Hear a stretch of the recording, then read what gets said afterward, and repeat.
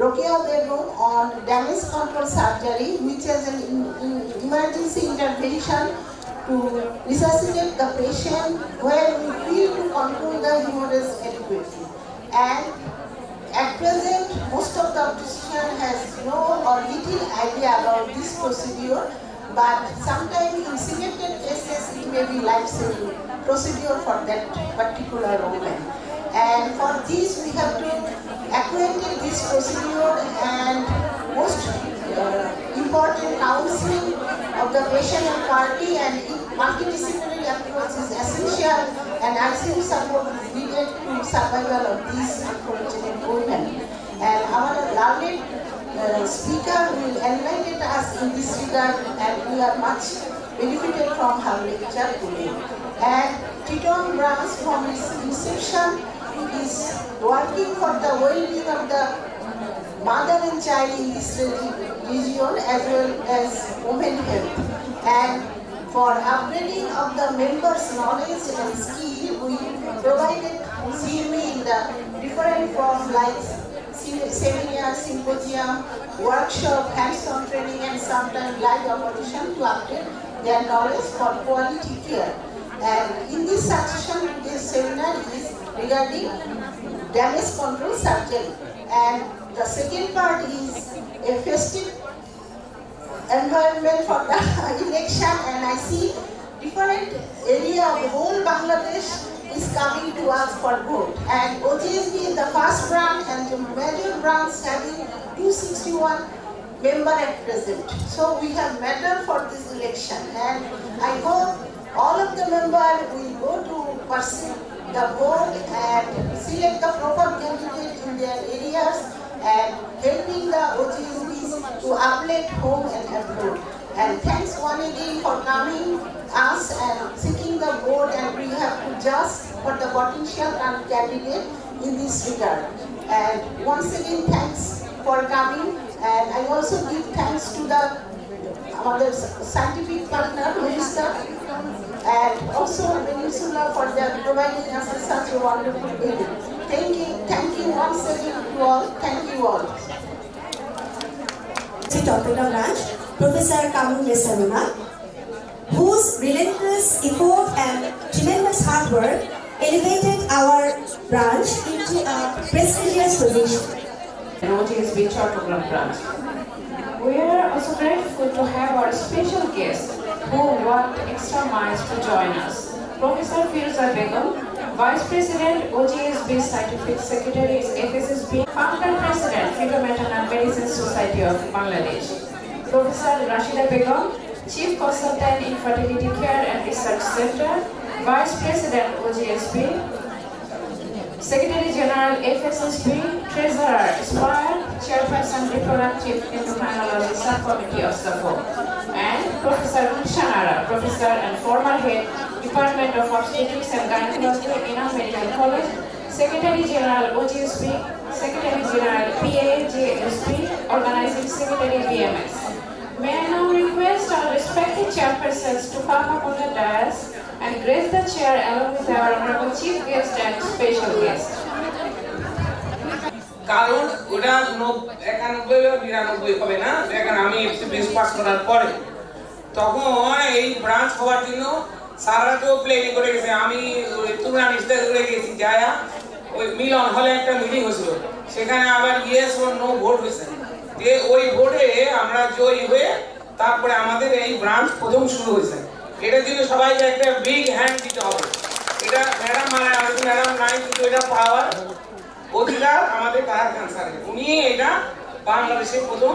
এই জন্য কুমিল্লা, রাজশাহী, রংপুর, বগুড়া সব জায়গায় এখন ব্রাঞ্চ হয়েছে এবং এত মানুষ হয়েছে। তারপরেও আরো অনেক লোকের দরকার আমাদের দেশে, অবস্টেট্রিক গাইনোকোলজিস্ট, কারণ মাতৃমৃত্যুর হার কিন্তু এখনো অনেক বেশি, এটা কমাতে হবে। ঠিক আছে, ওজিএসবির কাজ কিন্তু অনেক বেশি, যারা আসছে তারা কিন্তু সবাই কাজ করতেই আসছে। আচ্ছা, এখন আমি আমার প্রেজেন্টেশন শুরু করছি। সেটা আমার প্রেজেন্টেশনটা হলো, দেখা যাচ্ছে? হ্যাঁ, দেখো প্রেজেন্টেশন দেখো। হ্যাঁ, আমি কিন্তু যাব। আমি এখানে বলি তুমি এখানে বসো, তুই বস না, বসো। আমি সবাই জানে যে any women pregnant she may be at risk of postpartum hemorrhage, এবং বাংলাদেশে ম্যাটারনাল মর্টালিটির দুটা কারণ, একটা হলো একলামসিয়া আর একটা হলো postpartum hemorrhage। স্টিল নাও অনেক বেশি increase operative delivery, adherent placenta, changing obstetric demography। কি ডেমোগ্রাফি চেঞ্জ হবে? নিউয়ার ডায়াগনোসিস আমরা পড়েছি, পিপিএইচ কন্ট্রোল করা যাচ্ছে না, তার মনের মধ্যে আরো বেশি কষ্ট, এবং অলসো হেলথ কেয়ার টিম সবাই টায়ার্ড এবং সবাই demoralised by losing the patient. এটাকে লুজ করা যাবে না, তাহলে ভাস্ট মেজরিটি অফ ডেথ 4 আওয়ারের হয়। সেজন্য এখন কি আসছে? Golden hour concept, golden hour কনসেপ্টে আসছে। এখন পিপিএইচ কি করতে হবে? আমাকে স্টপ ব্লিডিং। এখন আগে বলতো কি খুনের বদলে খুন, রক্তের বদলে রক্ত, এখন রক্তের বদলে রক্ত না, এখন হলো স্টপ ব্লিডিং। ব্লিডিং বন্ধ করতে হবে। ব্লিডিং বন্ধ করার জন্য সেভারাল প্রসিডিউর আসছে, মেডিকেল এবং সার্জিক্যাল প্রসিডিউর, মেডিকেল এবং সার্জিক্যাল। এখন কি হচ্ছে? এই বান্ডেল অ্যাপ্রোচ আসছে, সারা দিন শুধু বান্ডেল অ্যাপ্রোচের জন্য মিটিং মিছিল হচ্ছে, কিন্তু পিপিএইচ বন্ধ হচ্ছে না। আমাকে কি করতে হবে? আমাকে দৌড় দিতে হবে। এই দেখেন মহিলাটা কেমন দৌড়াচ্ছে, এরকম দৌড়াতে হবে, পিপিএইচ বন্ধ করতে হবে। এখন কেন তারপরেও কেন ব্লিডিং বন্ধ করতে পারছি না? Because of DIC, large raw area, venous oozing, sometimes inaccessible. Bleeding side is inaccessible to stop bleeding. তখন আমাকে অ্যাগ্রেসিভ সার্জারি যদি করি তাহলে কি হবে? Patient becomes a heavy danger and increased mortality. Why this mortality? Because patient goes into the shock এবং organ dysfunction শুরু হয়ে যাবে। organ dysfunction তিনটা, একটা হলো hypothermia, metabolic acidosis and coagulopathy। এই তিনটাকে বলে ট্রায়াড অফ ডেথ। এই ট্রায়াড অফ ডেথ যদি শুরু হয়ে যায়, এটা কি করবে? Visas cycle. সেই জন্য গোল্ডেন আওয়ার অ্যাপ্রোচ আসছে, যাতে করে এই ভিসাস সাইকেল শুরু না হতে পারে। এর আগে আমাকে স্টপ করতে হবে ব্লিডিংটা। How to this one? তো সেই জন্য বলছে কি অল্টারনেটিভ ম্যানুভার আসছে। অল্টারনেটিভ ম্যানুভারে কি করতে বলছে? Stop bleeding and do the definitive surgery later on. সেই জন্য কি আসছে? Damage control, resuscitation and damage control surgery. রিসাসিটেশনটাকে চারটা গ্রুপে ভাগ করেছে। একটা হলো পারমিসিভ হাইপোটেনশন, এটা কিন্তু নতুন টার্ম আসছে। Blood pressure becomes lower down to prevent the breakdown of blood clot. আরেকটা কি? লেস ক্রিস্টালয়েড, যাতে করে ডাইলিউশনাল কোয়াগুলোপ্যাথি না হতে পারে। আরেকটা কি? আরেকটা হলো massive blood transfusion protocol. Protocol দেখে ভয় পাওয়ার কোনো কারণ নেই। প্রোটোকল মানে কি? আমাকে তিনটা জিনিস দিতে হবে, ফ্রেশ ফ্রোজেন প্লাজমা, প্লেটলেট, আরেকটা কি? আরেকটা হলো প্যাক আরবিসি। এই তিনটা 1:1 রেশিওতে দিতে হবে। মেসিভ ব্লাড ট্রান্সফিউশন করলেও কিন্তু কোয়াগুলোপ্যাথি হবে। সেই জন্য এই মেসিভ ব্লাড ট্রান্সফিউশন প্রোটোকল আছে। প্রোটোকলটা কিছু না, প্রোটোকলটা মানে 1:1:1। এরপরে আসছে কি? Physiological R biochemical stabilisation in ICU. তাহলে আমাকে আইসিইউ সাপোর্টটা ভালো লাগবে। এটা হলো রিসাসিটেশন। এর আরেকটা পার্ট কি? এটা হলো ড্যামেজ কন্ট্রোল সার্জারি। এটা কি বলছে? বলছে কি shifting to the surgery don't do the definitive surgery and patient is stabilized in ICU, then do the later on definitive surgery. এটা কি ক্রাইসিস ahead, তখন আর কিছু করার নাই, তখন আমাকে এই পথে যাইতে হবে, তখন কিছু করার নাই। আর এইসব ঝামেলাগুলো সবসময় রাত বিরাতে লাগে। এখন এই ড্যামেজ কন্ট্রোল সার্জারি জন্য কি আর্লি ডিসিশন নিতে হবে এবং it is time factor is important. বলছে কি কোনো সার্জারি 90 মিনিটের বেশি হবে না, 90 মিনিটের আগে আমাকে এটা ইন্টারভেনশন নিতে হবে।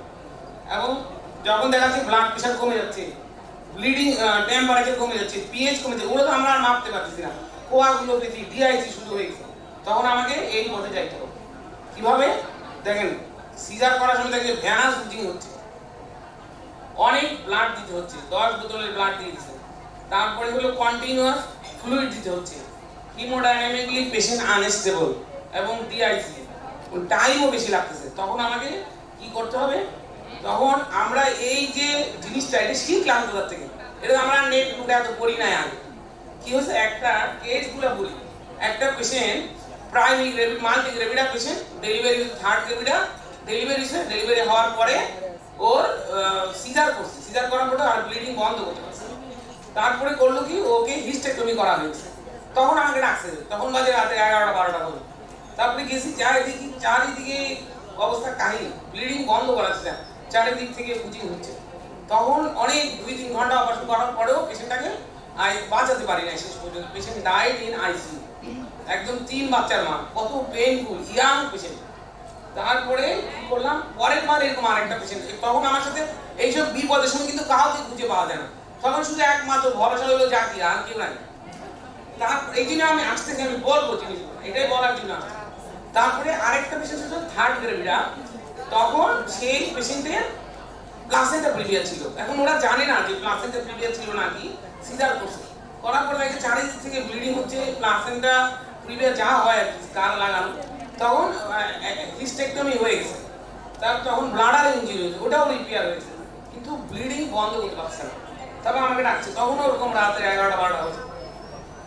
তারপরে আমি এতদিন এটা আমি একটু চালাক হইলাম, আমি বলছি কি শোনেন, অ্যানাস্থেটিস্ট বলছি কি তুমি আগে ইনটুবেট করো, নারী পেশেন্ট নাড়াড়াড়ি করতে, স্পাইনাল দিয়ে তো সিজার করছে, বলে হিস্টেক্টমি হয়ে গেছে, পেশেন্ট জেগে যাচ্ছে, আমি আগে ইনটুবেট করো, করার পরে ব্লিডিং বন্ধ করতে পারতেছি না, তারপরে বলে কি নাকি আমি বলে আপা প্যাক দিই, প্যাক দিয়ে দাঁড়ায় থাকি কতক্ষণ, তারপরে মদ দিয়ে আমরা প্রায় 20 মিনিটের মধ্যে আধা ঘন্টা আমরা বসে থাকি, তারপরে দেখি কি ব্লিডিং বন্ধ হচ্ছে।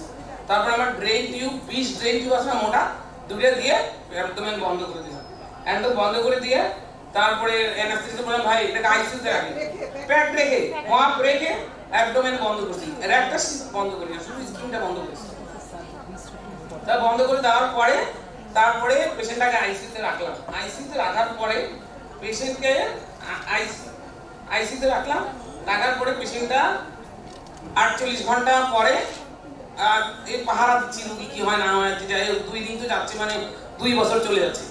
তারপরে পেশেন্ট দেখলাম কি আমি 48 ঘন্টা পরে গেছি, যাই এটাকে আবার লোকজন ডাকিয়ে নিলাম সবাইকে, যাওয়ার পর আবার সে জাগিয়ে, তারপরে ওখানে গেছি, যাওয়ার পরে করছি কি পেশেন্টের যখন মপটা আবার খুলে যখন মপ বার করতে গেলাম, দেখি মপ বার করার সময় দেখি কি ইন্টেস্টাইনে গায়ে লেগে গেছে মপটা, তো ওটা খোলাটা কথা মনে হচ্ছে ইন্টেস্টাইনাল ইনজুরি হয়ে যাবে, তো আস্তে আস্তে বসে বসে এটা খুললাম, খোলার পরে তারপরে পেশেন্টকে ইনকিউবেশন অবস্থায় রাখলাম, ঘন্টাখানেক পর আবার বসে ফেললাম ক্লোজ করে, দেখি তার ভিতরে কিছু না সব ব্লিডিং বন্ধ আছে, আবার ড্রেন দিয়ে অ্যাবডোমেনটা ক্লোজ করে দিয়ে বসিলাম, দেখি যে না পেশেন্টকে ইনকিউবেট করে দিয়েছে, এক্সটিউবেট করে দিয়েছে, এবং পেশেন্ট দিয়ে আমাকে ডাকতেছে আপনি আসেন আমার ভালো লাগতেছে। এইটা হলো সিনারি, এটা হলো কি ওরা জানতো না যে প্লাসেন্টা আছে, প্লাসেন্টা প্রিভিয়া বুঝতে পারে না, সিজার করতে যায় এই ধকলটা। তারপরে পেশেন্টটা হলো কে আরো এরকম বহু রোগী আছে, আমি 3টা কেস আনছি, এখন 3 নাম্বার যেটা সেই পেশেন্টটা কিন্তু প্লাসেন্টা প্রিভিয়া ছিল জানতো, এবং প্রিভিয়াস হিস্ট্রি অফ সিজার করছে, করার পরে ওর ব্লাডার ইনজুরিসে সার্জন আছে ব্লাডার রিপেয়ার করছে, ইউট্রাসও রিপেয়ার হয়ে গেছে, হয়ে যাওয়ার পরে তারপর পেশেন্ট রিকভারি করে গেছে, পেশেন্টকে বেডে দিয়ে দিয়েছে, বেডে দেওয়ার পরে পেশেন্টের আবার ব্লিডিং শুরু হয়েছে এবং পেশেন্টের পালস ব্লাড প্রেশার কম আসতে শুরু, তখন আবার সবাই ডাকাডাকি আসছে, আগে দেখছি না পেশেন্ট খারাপ হয়েছে, এখন পেশেন্ট খুলতে হবে, আবার ইউট্রাসের ফান্ডাল হাইড্রো বড় হচ্ছে, তখন আমরা বললাম কি আমরা যদি আইসিইউ লোকজন অ্যানাস্থেসিয়া যে ইনকিউবেট করে পেশেন্টকে আবার ল্যাপারোটমি করবো। তখন আমার সাথে ছিল জেগুন আর একটা কি সুচন্দা। তখন ওনার হিস্টেক্টমি করলাম, ওর তো ব্লাডার ইঞ্জুরি অলরেডি রিপেয়ার হয়েছে, তাও দেখা যাচ্ছে অনেক হ্যাপড়া জ্যাপড়া, তাই হিস্টেক্টমি করছি, করার পরেও ওর ব্লিডিং বন্ধ করা যাচ্ছে না। তখন করলাম কি আমার আগে তো বুদ্ধি জানাই আছে, তো প্যাক দিয়ে এরকম পেশেন্ট রেখে দিলাম। রেখে দেওয়ার পরে ব্রেক দিয়ে আবার আইসিইউতে রাখার পরে সব ঘটনা কিন্তু রাতে হবে এবং সব ঘটনা হবে প্রিভিয়াস জিওপসি।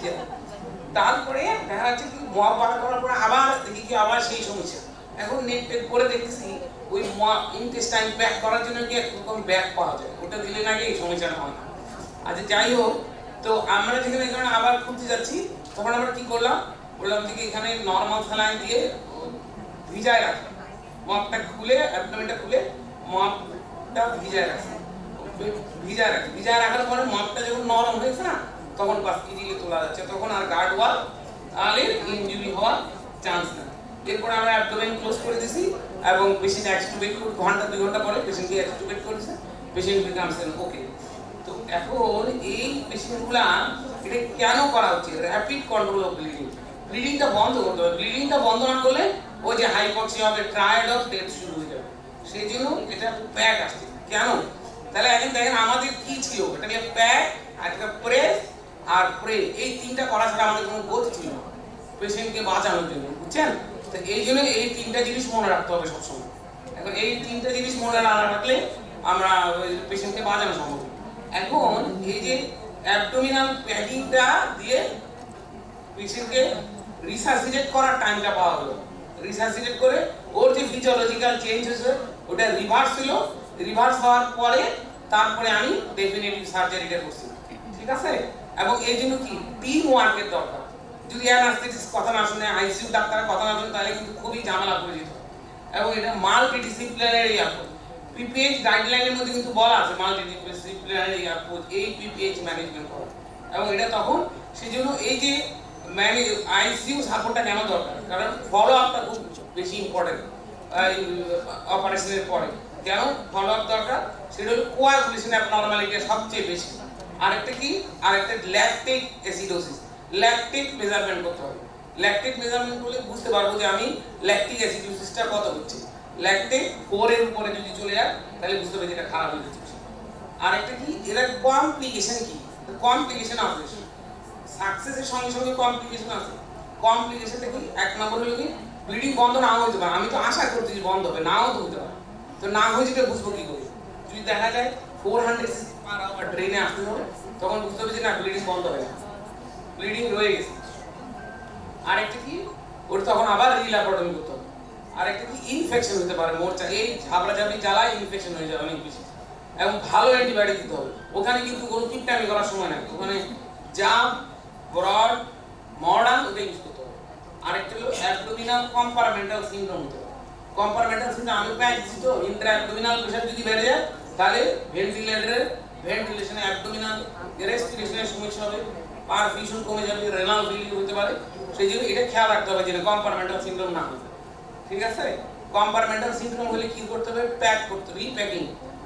রিপ্যাকিং এর আগে আরো কিছু কিছু মেনুবার আছে, যেমন ন্যানোগেস্টিক টিউব, রেক্টাল টিউব, তার মাসেল রিল্যাক্সেন্ট, চিআই প্রোকাইনেটিক, এগুলো দিলেও কিন্তু ডিকম্প্রেশন হয় কিছুটা। যাই এগুলো আমাদের কোনো এমন কিছু লাগে না, আমরা অনেকগুলো পেশেন্টে কি করছি, তার মধ্যে যে সব পিপিএইচ না, আর পিপিএইচ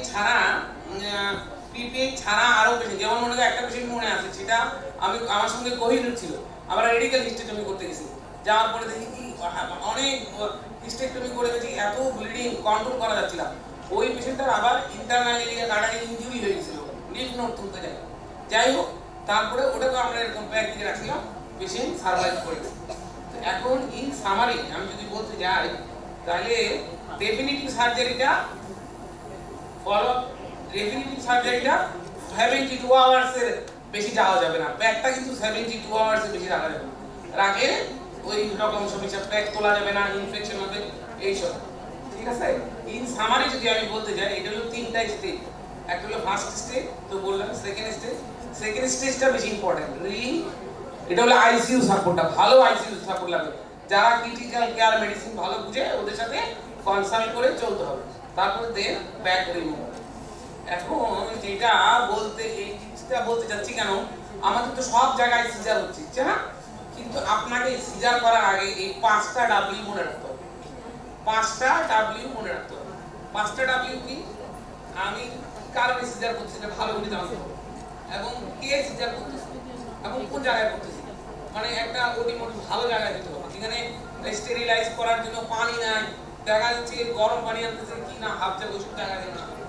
আর টাইমটা এমন একটা টাইম করলেন দেখা যায় কেউ অফিস আওয়ার আসতে পারছে না, ওখানে অফিস আওয়ার নাই, ওখানে বলতে হবে যেটা মানুষ বাজাতে যাচ্ছে, ঠিক আছে? ওখানে অফিস আওয়ার নেই, তাহলে আপনাকে অফিস আওয়ারটা ঠিক করতে হবে যাতে করে অফিস আওয়ার না, কারণ অফিস আওয়ারের দোহাই দিয়ে কেউ আসতে চায় না। আর একটা কি, আপনাকে একটা রেস্কিউ টিমের সাথে কন্ট্যাক্ট থাকতে হবে, রেস্কিউ টিম। আর দেখেন আমি ওই পাশে লিখছি প্রিডিং, কাউন্সিলিং, সিলেক্ট, চুজ আউট ওটি এন্ড ইনফর্ম রেস্কিউ টিম।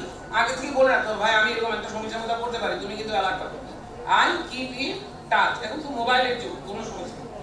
এখন এইটা যেন সবাই মনে রাখে, তাহলে একটু বিপদটা কম হবে।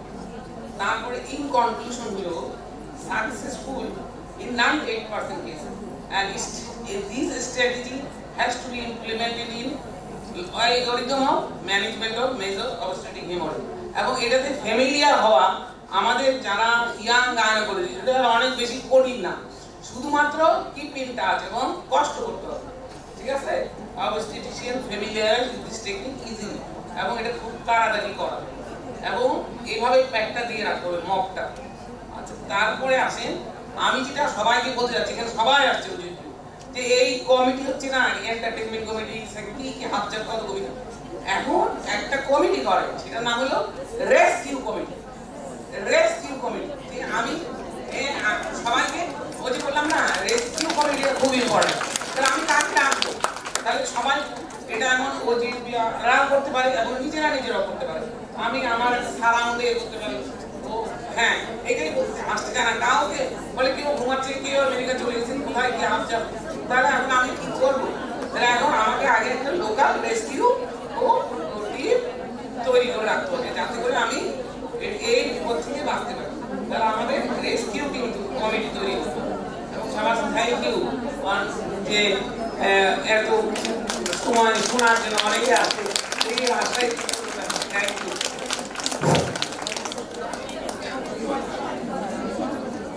Thank you very much for your excellent and informative discussion that enlightened our knowledge a lot.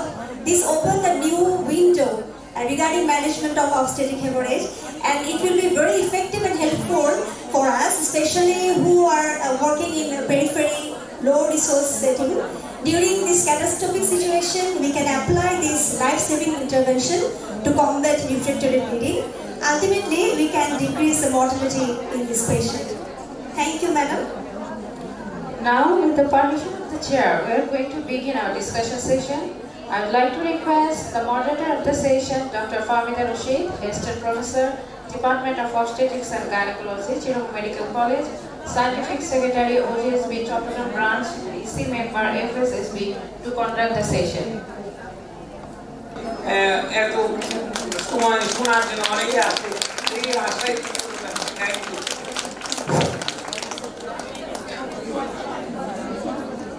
Thank you very much for your excellent and informative discussion that enlightened our knowledge a lot.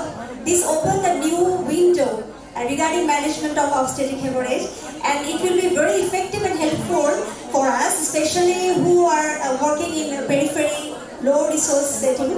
During this catastrophic situation, we can apply this life-saving intervention to combat refractory bleeding. Ultimately, we can decrease the mortality in this patient. Thank you, madam. Now, with the permission of the chair, we are going to begin our discussion session. I would like to request the moderator of the session, Dr. Fahmida Rashid, Assistant Professor, Department of Obstetrics and Gynecology, Chittagong Medical College, Scientific Secretary, OGSB, Chattagram Branch, EC member, FSSB, to conduct the session. And all the teachers sitting on the dais and all the dignitaries from Dhaka and all other peripheries, and my dear colleague from Chittagong. Assalamu alaikum. I'm Dr. Fahmida Rashid, starting with start the question answer session. Damage control surgery. Madam, এতক্ষণ যেটা বললো, আসলে আমরা প্রতিনিয়ত এই ধরনের case দিনে সপ্তাহে একটা অথবা মাসে দুটো এরকম আমরা কোনো কিছু করতে পারি না, খেয়ে হারিয়ে ফেলি করতে করতে, মানে তখন নিজের একটা পেশেন্ট ম্যানেজ করতে গিয়ে যে কষ্টটা কিভাবে করে আমরা বের হয়ে আসতে পারবো, তো উদ্ধার পাবো, একটা সময় মনে হয় যে উদ্ধার পাই কোনোভাবে, এরকম সিচুয়েশনে প্রায় সময় আমাদেরকে পড়তে হয়। তাহলে ম্যাডাম যেটা বললো ড্যামেজ কন্ট্রোল সার্জারিটা আসলে অবস্টেট্রিক্সে এটার গুরুত্বটুকু অনেক বেশি। এটা হচ্ছে অ্যাবডোমিনোপেলভিক প্যাকিং। কি জন্য সেটা ম্যাডাম বললো যে আমি যেন পেশেন্টটাকে স্টেবিলাইজ করে তাকে আবার সেই প্যাকটাকে থেকে রিমুভ করতে পারি। ম্যাডাম যেটা আরেকটা বললো যে আর্টারিয়াল ব্লিডিং অবশ্যই বন্ধ করতে হবে। আর্টারিয়াল ব্লিডিং বন্ধ করার পরে আমি কিন্তু প্যাকিং করতে পারবো। আমি যদি শুধু ব্যালান্স ব্লিডিং অথবা উজিং যেটা সেটা রেখে আসতে পারবো, কিন্তু আর্টারিয়াল ব্লিডিং আমাকে প্যাকিং করার আগে অবশ্যই রেখে আসতে হবে। এটা আমার ম্যাডামের কাছ থেকে জানবো। এখন আমার অডিয়েন্স আছেন অনেকের এক্সপেরিয়েন্স আছে, অনেকের হয়তো অনেক বিপদে পড়েছেন, অনেকে কাজটা করেছেন, তাদের কাছ থেকে আমরা জানতে পারবো তাদের এক্সপিরিয়েন্সের কথা, এবং আপনাদের কাছ থেকে জানতে চাবো আপনাদের এখানে যে কোয়ারি আছে অথবা আপনারা কিছু জানতে চান কিনা, অথবা কি করলে আপনাদের কোন পেশেন্টটাকে বাঁচাতে পারবেন সেই ধরনের কোনো কোয়েশ্চেন আছে কিনা, সেই ওপেন ফোরামে আপনাদের কাছ থেকে কোয়েশ্চেন ইনভাইট করছি।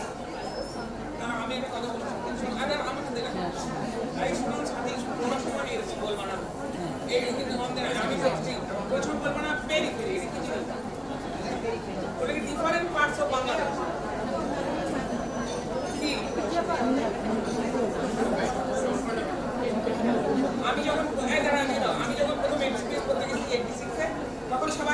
আমি পেরিফেরি থেকে আসছি, আমার খুবই মন খারাপ লাগে কি আমি পেরিফেরি থেকে আসছি, সবাই আমাকে এটা বলতো আমি কি ব্যাপার কি আমি পেরিফেরি থেকে আসছি, কখনো এরকম কথা বলবো না, বলবো different parts of Bangladesh and remote part of Bangladesh বলবো। ওরা রাজশাহী থেকে আসছে, খুলনা থেকে, কি পেরিফেরি। ম্যাডাম কি এটা কারেক্ট করার জন্য সবার কাছ থেকে আসলে একটা ইউজার আমরা পাবো,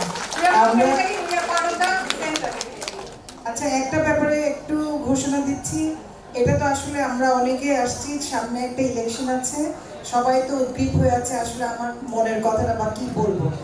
আমরা আসলে একটা পদ্ধতি নিয়েছি, আমরা এখানে আমাদের অনেক মেম্বাররা জানে না কি করে ভোট দিতে হবে, আর দিতে যে উল্টাপাল্টা করলে আমার ভোটটাও ক্যান্সেল হয়ে যাবে, কাজে আমরা চাই সবাই ভোট দিতে শিখুক। আমরা প্যানেল যেটা ফাইনাল স্ক্রুটিনি করে যেটা দেওয়া হয়েছে এটা আমরা ল্যাপটপে এখানে ডিসপ্লে করবো স্ক্রিনে, এবং আমরা চাচ্ছি যে এক একটা পোস্টের এগেনস্টে কয়জন আছে, কটা ভোট দিতে হবে, যারা এখানে উপস্থিত আছেন তারা স্টেজে আসবেন। কাজে আমার মনে হয় আলোচনায় অংশগ্রহণের পরে আমরা সুন্দরভাবে এটা করতে পারবো। কাজে ডোন্ট ওয়ারি আওয়ার গেস্ট, আপনারা সবাই সুযোগ পাবেন, সবাই এখানে হ্যালো করার, সবাই নাম বলার, পোস্ট পজিশন বলা যাবে, তাহলে আমরা যখন ডাকবো ওই হিসাবে সবাই স্টেজে আসবেন। সম্মানিত অডিয়েন্স থেকে আমি কোয়েশ্চেন ইনভাইট করছি, আপনাদের যদি কোনো কোয়ারি থাকে, আপনাদের এক্সপার্ট প্যানেলরা আছেন, আমাদের ফিরোজা madam, Rashida madam, Gulshan madam এবং Excuse me, madam. I am Brigadier General Isma from CMOSH Chattagram. I had a scope to be trained in AIMS Delhi, and there I saw that in case of placenta previa, they used just basic help for interventional radiologist, and they did bloodless surgery. They introduced one catheter.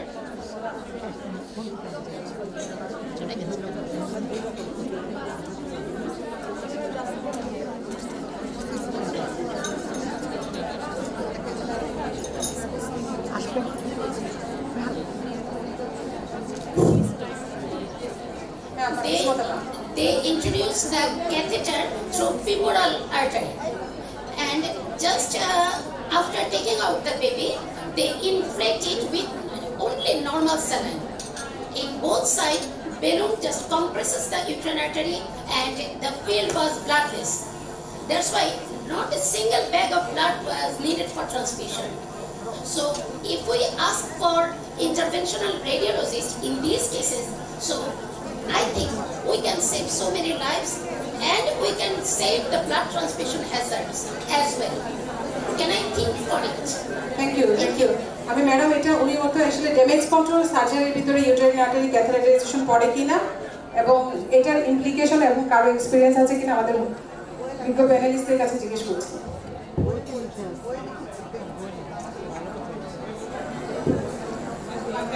এটা বলছি কি এটা একটা damage control radiology, damage control radiology. বলছি কি এটাও একটা intervention. আমরা প্যাক দিচ্ছি না, ও যে ফিমোরাল ক্যাথেটার ঢুকায়া ওখানে বেলুন কম্প্রেস করে দিলে ব্লিডিং বন্ধ হয়, এটাও করতে পারে। তবে এটা করাটা, এটা আমাদের সেটআপে এটা করাটা কঠিন। ওনাদের সেটআপে সব জায়গায় বাইরে যারা এরকম placenta previous history of caesar করে, যেমন ইভেন কি দুবাইতেও, আর ইন্ডিয়া তো আছে, ইন্ডিয়া এইমস, এটা কিন্তু অনেক বড় হসপিটাল, ওটা ওদের ওই আসামের হাগড়া জায়গা না, কিন্তু আমাদের বাংলাদেশে এটা করা কষ্ট। কিন্তু সমস্যাটা সেটা আমাদের বেলুন ক্যাথেটার করাটা, এটার জন্য একটা সেটআপ লাগবে, ইন্টারভেনশনাল রেডিওলজি। এটা কাকে লাগবে? যারা স্ট্যান্ড ঢুকায় যারা, ওরা পারে করতে। আমি দেখি স্ট্যান্ড ঢুকায় যে হাটে, ওই স্ট্যান্ড ঢুকালে ফিমোরাল আর্টারি দিয়ে দিবে, ওখানে একটা ক্যাথেটার রেখে দিবে, বাচ্চা বার করার পরে বেলুনটা ইনফ্লেট করবে, ইনফ্লেট করার পরে তারপরে ও সার্জারিটা করবে, বাকি পোর্শনটা করবে সিজারে। এটা করাটা বেলুন যারা ঢুকায় ক্যাথেটারটা বেশিক্ষণ সময় লাগে, বইপত্রে ডেসক্রিপশনে যা লিখছে, কিন্তু আমার কোনো এক্সপেরিয়েন্স নেই। এটা আমি ওই ইন্টারভেনশনাল রেডিওলজি ওদের সঙ্গে কথা বলে দেখছি, ওরা খুব তাড়াতাড়ি করতে পারে। এবং আমি একটা ফাইব্রয়েডের জন্য ইউট্রাইন এম্বোলাইজেশন করছে, ওটা দেখছি, ওটা করতে কিন্তু অত কঠিন না, তবে ওটা কিন্তু সেটআপ অনেক বড়, আমরা এটা পারবো না করতে। আমি প্রফেসর ফিরোজা বেগম ম্যাডাম একটু কমেন্ট করতে চাচ্ছিলাম, ম্যাডামের কমেন্টের পর আমরা আবার দর্শকের সারিতে যাব। আসসালামু আলাইকুম সবাইকে। যে ড্যামেজ কন্ট্রোল সার্জারির সাথে এটার একটা রিলেশনশিপ আছে।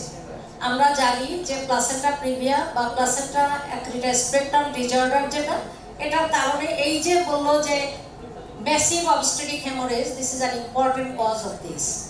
যে আমাদের প্রিভিয়াস সার্জারি হলো, প্লাসেন্টা অ্যাক্রিটা হলো বা প্লাসেন্টা প্রিভিয়া যাদের হয় তাদের বেলায় ম্যাসিভ অবস্টেট্রিক হেমোরেজ হতে পারে। এবং এখন এটা ডেভেলপ কান্ট্রিতে দিস ইজ এ রুটিন, কিন্তু আমাদের দেশে যেটা বলা হলো, এটা কিন্তু এই যে ইন্টারভেনশনাল রেডিওলজি, আমি রেডিওলজিস্টকে ডাক দিয়ে আনলাম আর একটা ক্যাথেটার ঢুকাই দিলাম, this is not like that. তোমার ওটি এবং রেডিওলজি যারা কাজ করবে, ইন্টারভেনশন যারা করবে, পাশাপাশি হবে। প্রথমে ল্যাপারোটমি ইনসিশন দিয়ে আমরা বাচ্চাটাকে বের করে নিব উইদাউট ড্যামেজিং দ্য প্লাসেন্টা। আমরা এমনভাবে ইনসিশন দিব যাতে প্লাসেন্টার কোনো পার্ট আমি টাচ না করি। তারপরে আমাকে যেটা করতে হবে, আইদার এটা বেলুন যেটা ইনফ্লেট করা যেতে পারে, ইন্টারনাল আইলিয়াক আর্টারিতে করা যায়, ইউট্রাইন আর্টারিতে করা যায়, এগুলো বিভিন্ন জায়গায় করা যায়। আইদার এটাকে বেলুন দিয়ে ইনফ্লেট করে করা হয়, অথবা জেল ফোম দিয়ে আমার ওই আর্টারিগুলোকে জেল ফোম দিয়ে আমি অক্লুড করে তারপরে করা যায়। এবং কিন্তু বাচ্চাটাকে আগে কিন্তু বের করে নিতে হবে, আদারওয়াইজ বেবির সার্কুলেশন কিন্তু থাকবে না। এবং এটার একটা লং টার্ম ইফেক্ট যেটা, এটা কিন্তু তোমার ইয়ে কমে যাবে, ওভারিয়ান সাপ্লাই কিন্তু কমে যাবে। কাজে ফার্টিলিটি প্রিজার্ভেশনের জন্য এই সার্জারিগুলো করা হয়। একদম ব্লাডলেস যে ফিল হবে সেটা না, ব্লিডিং হয়তো থাকলে খুবই কম, এবং এটা অনেক সময় ধরে সার্জারিটা করা যায়, সুন্দর সার্জারি করা যায়। যেখানে ইনফ্লেট করা হয় সেই বেলুনগুলো কিন্তু আবার বের করে নিয়ে আসা হয়, সেটা কিন্তু আর রাখা হয় না। তবে আমাদের দেশে এটা এখনো আমরা প্র্যাকটিস করি নাই, কারণ ওইভাবে ওটি এবং রেডিওলজির পাশাপাশি বাংলাদেশের কোনো ওটির এই সেটআপ নাই। Thank you very much madam. আমি এখন মাইকটা আমাদের প্রফেসর নাজনীন ম্যাডামের হাতে, ওনার আচ্ছা জিনাত ম্যাডাম। থ্যাংক ইউ, আসসালামু আলাইকুম। আমি ইসরাতের কোশ্চেনে অ্যান্সার বলছি, ম্যাডামও বলেছেন খুব সুন্দর করে। আমি একটা ওয়ার্কশপে গেছিলাম বিপিএইচ, তো ওইখানে এটা নিয়ে অনেক আলোচনা হয়েছে। তারা সাধারণত একটা প্ল্যান সার্জারিতে করছে, বলছে যে আমার মনে হচ্ছে প্লাসেন্টা অ্যাক্রিটা হচ্ছে, হিউজ ম্যাসিভ ব্লিডিং হবে, তখন তারা এটা সেটআপ রেখেছে। এটাকে হাইব্রিড সেটআপ বলে। তারা বলেছে this is a hybrid setup. Hybrid setup করেছে, but the result, they did a lot of studies, the result is not satisfactory. Sir কেন বলেছে যে শুধু যখন ম্যাসিভ হেমোরেজ হয়, not only the uterine artery থেকে ব্লিডিং হচ্ছে, there are lot of supply, especially during pregnancy. There's a collaterals from uterine artery, ovarian artery, anastomosis. So this is not a very good one, but definitely আমরা যেগুলো silent case, মানে active emergency না, সেখানে হয়তো এটা করা যেতে পারে। আর দুই নম্বর, মানে heartfelt congratulations for your wonderful deliberation. We really enjoyed all of the whole conference. But I am wondering, Professor Rokeya, সেটা হচ্ছে যে what is your type of PACS? how many packs he used, because আমি একটা workshop করেছি তো ওখানে ওরা আমাদের হ্যান্ডস অন ট্রেনিং দিয়েছে। আমি সবসময় ভাবি আমাদের দেশে তো আমরা প্যাকের প্র্যাকটিসটা করি না, ওদের বান্ডেল অ্যাপ্রোচ থাকবে, তারপরে estimation of the blood loss থাকবে, আর হচ্ছে ইন্টার অ্যাবডোমিনাল প্যাকিং। কটা প্যাক, কত বড় প্যাক, কিভাবে দেবে, কোথায় দেবে, একটা একদম রাউন্ড দ্য ক্লক ইন্টারস্টেটটাকে কিভাবে সরাবে এটা শেখানো হয়। আমরা তো শিখতে পারলে খুবই ভালো হবে। তবে আমার যেহেতু এক্সপিরিয়েন্স আছে, আপনি কি র্যান্ডমলি প্যাক দিয়েছেন, সাইজ অফ দ্য প্যাক, কটা সেটাই বলছি। Thank you. আমি আমার ওকে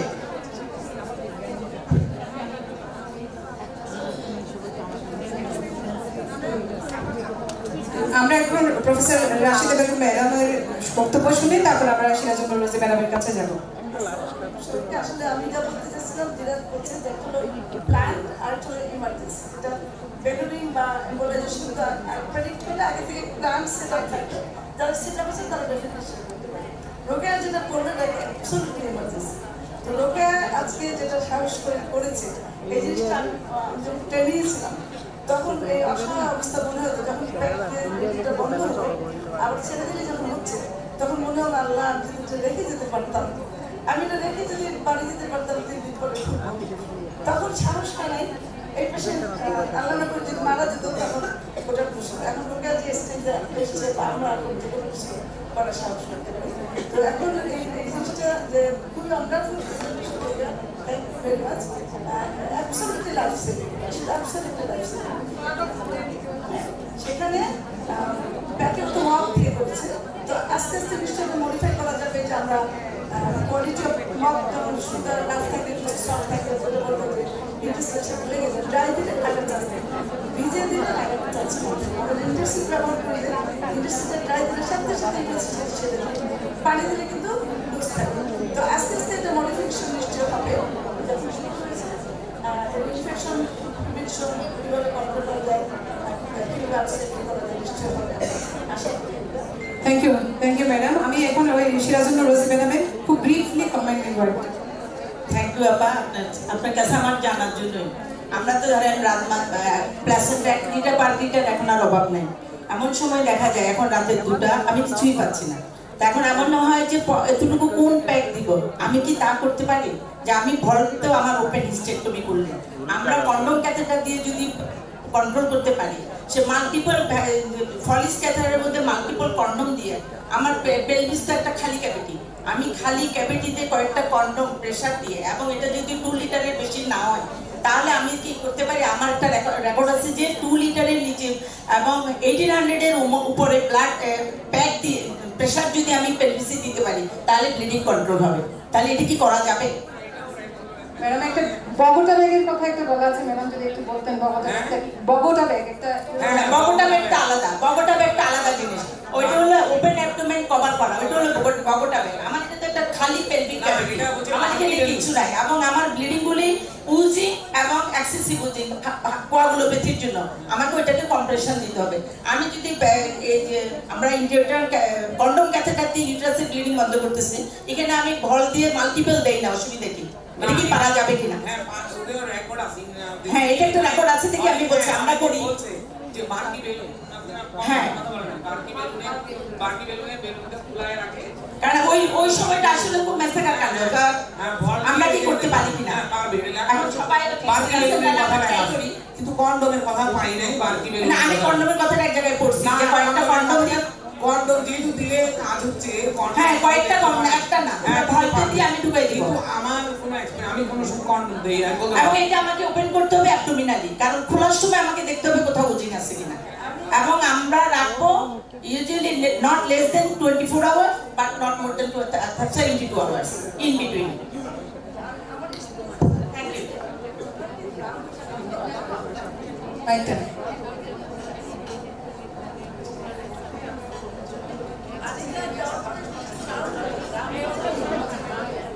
ম্যাডাম এটা জিনিসটা তো রাউন্ড হয়, রাউন্ডের একটা জায়গায় প্রেশার পড়ে, যখন সব সারফেস থেকে উজির হয়, all surfaces cannot B covered with something, এটা একটা অসুবিধা। কিন্তু ওটা দিয়েও হেমোরেজ কন্ট্রোল করা কিন্তু আছে, এটা ইউজ হয়।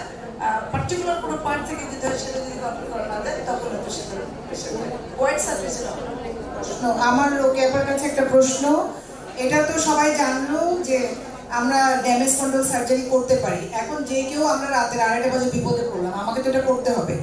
আপনার কাছে প্রশ্ন হচ্ছে আপনি কি মগ দিয়েছেন নাকি অ্যাবডোমিনাল শীট দিয়েছেন? আচ্ছা, মগ দিলে যেটা আমি যতটুকু পড়ে দেখলাম, যদি বাকরি বেলুন অথবা কন্ডম ক্যাথেটার যেটা দিই, এটা একটা নির্দিষ্ট জায়গায় প্রেশার দিবে। আমরা উপর থেকে যেটা কম্প্যাক্ট প্রেশার যেটা দিতে চাই ওইটা অনলি বাকরি বেলুন দিয়ে প্রোভাইড করা যায় না, একটা। নাম্বার 2 হচ্ছে আপনি বন্ধ করেছেন কিভাবে, এটা তো আমরা সেকেন্ডারি ক্লোজার করব।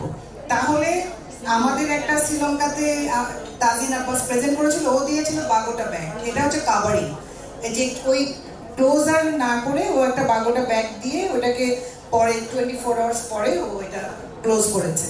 তাহলে আমার তো এটা নাই। এখন আমি যখন বিপদে পড়বো, আপা আমি কিভাবে ক্লোজ করব, কি স্ট্রিপিং করব নাকি ক্লিপ লাগাবো, কি করব আপা আপনি যদি সবার জন্য বলেন, আমরা তাহলে বাঁচি। আমরা যেটা প্রথম একটা পেশেন্টকে ওটাকে কিন্তু আমরা অ্যাবডোমেন ক্লোজ করি নাই, অ্যাবডোমেন ক্লোজ না করে শুধু মপ দিয়ে কভার করে স্কিনটা 2-4টা স্কিন অ্যাপোজিশন দিয়ে পেশেন্টকে আইসিইউতে রেখে দিই, ওটা কিন্তু বন্ধ করি নাই, ওটা হ্যাঁ না কিছু করি নাই, শুধু স্কিনটা ক্লোজ করে রাখছি, মপ তো ভিতরে আসি, স্কিনটা মপ উপরে দিয়ে স্কিনটা ক্লোজ করে রেখেছি, কিছু করি নাই, হ্যাঁ শুধু স্কিনটা 2-4টা বন্ধ করে রাখছি। তারপরে থেকে আস্তে আস্তে যখন আরো বুদ্ধি জ্ঞান বাড়লো, তখন বললাম কি র্যাকটা শীটটা বন্ধ করি না, পেরিটোনিয়ামও দিই না, র্যাকটা শুধু বন্ধ করি না, শুধু স্কিনটা সাবকিউটিনিয়াস টিস্যু স্কিন সেলাই করে ড্রেন টিউব দিছি, কিন্তু 20 র্যাকটা শীট বন্ধ করেন নাই? না, র্যাকটা শীট বন্ধ করি না, র্যাকটা শীট বন্ধ না করে চলে আসে। কিন্তু হ্যাঁ র্যাকটা বন্ধ করলে কি অ্যাবডোমিনাল কম্পার্টমেন্ট, হ্যাঁ কম্পার্টমেন্টাল সিনড্রোম হতে পারে। তারপরে এখন যে লাস্ট যে 2 ইয়ারটা করলাম, ওগুলোতে একটা শীত বন্ধ করে আসছি, কোনো সমস্যা হয়নি। কেন সমস্যা না আমি বলি, যখন আমার প্যাকটা তো পেলভিসের ভিতরে, ওটা অ্যাবডোমিনাল ক্যাভিটিতে না, ওই জন্য হ্যাঁ ভিতরে, ওই জন্য বেশি সমস্যা হয় না। একটা শীত বন্ধ করে দিলে পেশেন্ট তো ইনটুবেশনেই থাকতেছে, পেশেন্ট ইনটুবেশন থাকতেছে, পেশেন্টের মাসেল রিল্যাক্সেশন দেওয়া হচ্ছে, পেশেন্টকে রাইস টিউব দেওয়া আছে, পেশেন্টকে ইউরিন ব্লাডা দেওয়া আছে, সব কিছু তো ডিকম্প্রেশন স্টেজে আছে। সেই জন্য একটা শীত চালানোর পরেও কোনো এরকম সমস্যা হয় না। আমি জানি না আমার কোনো কারো কোনো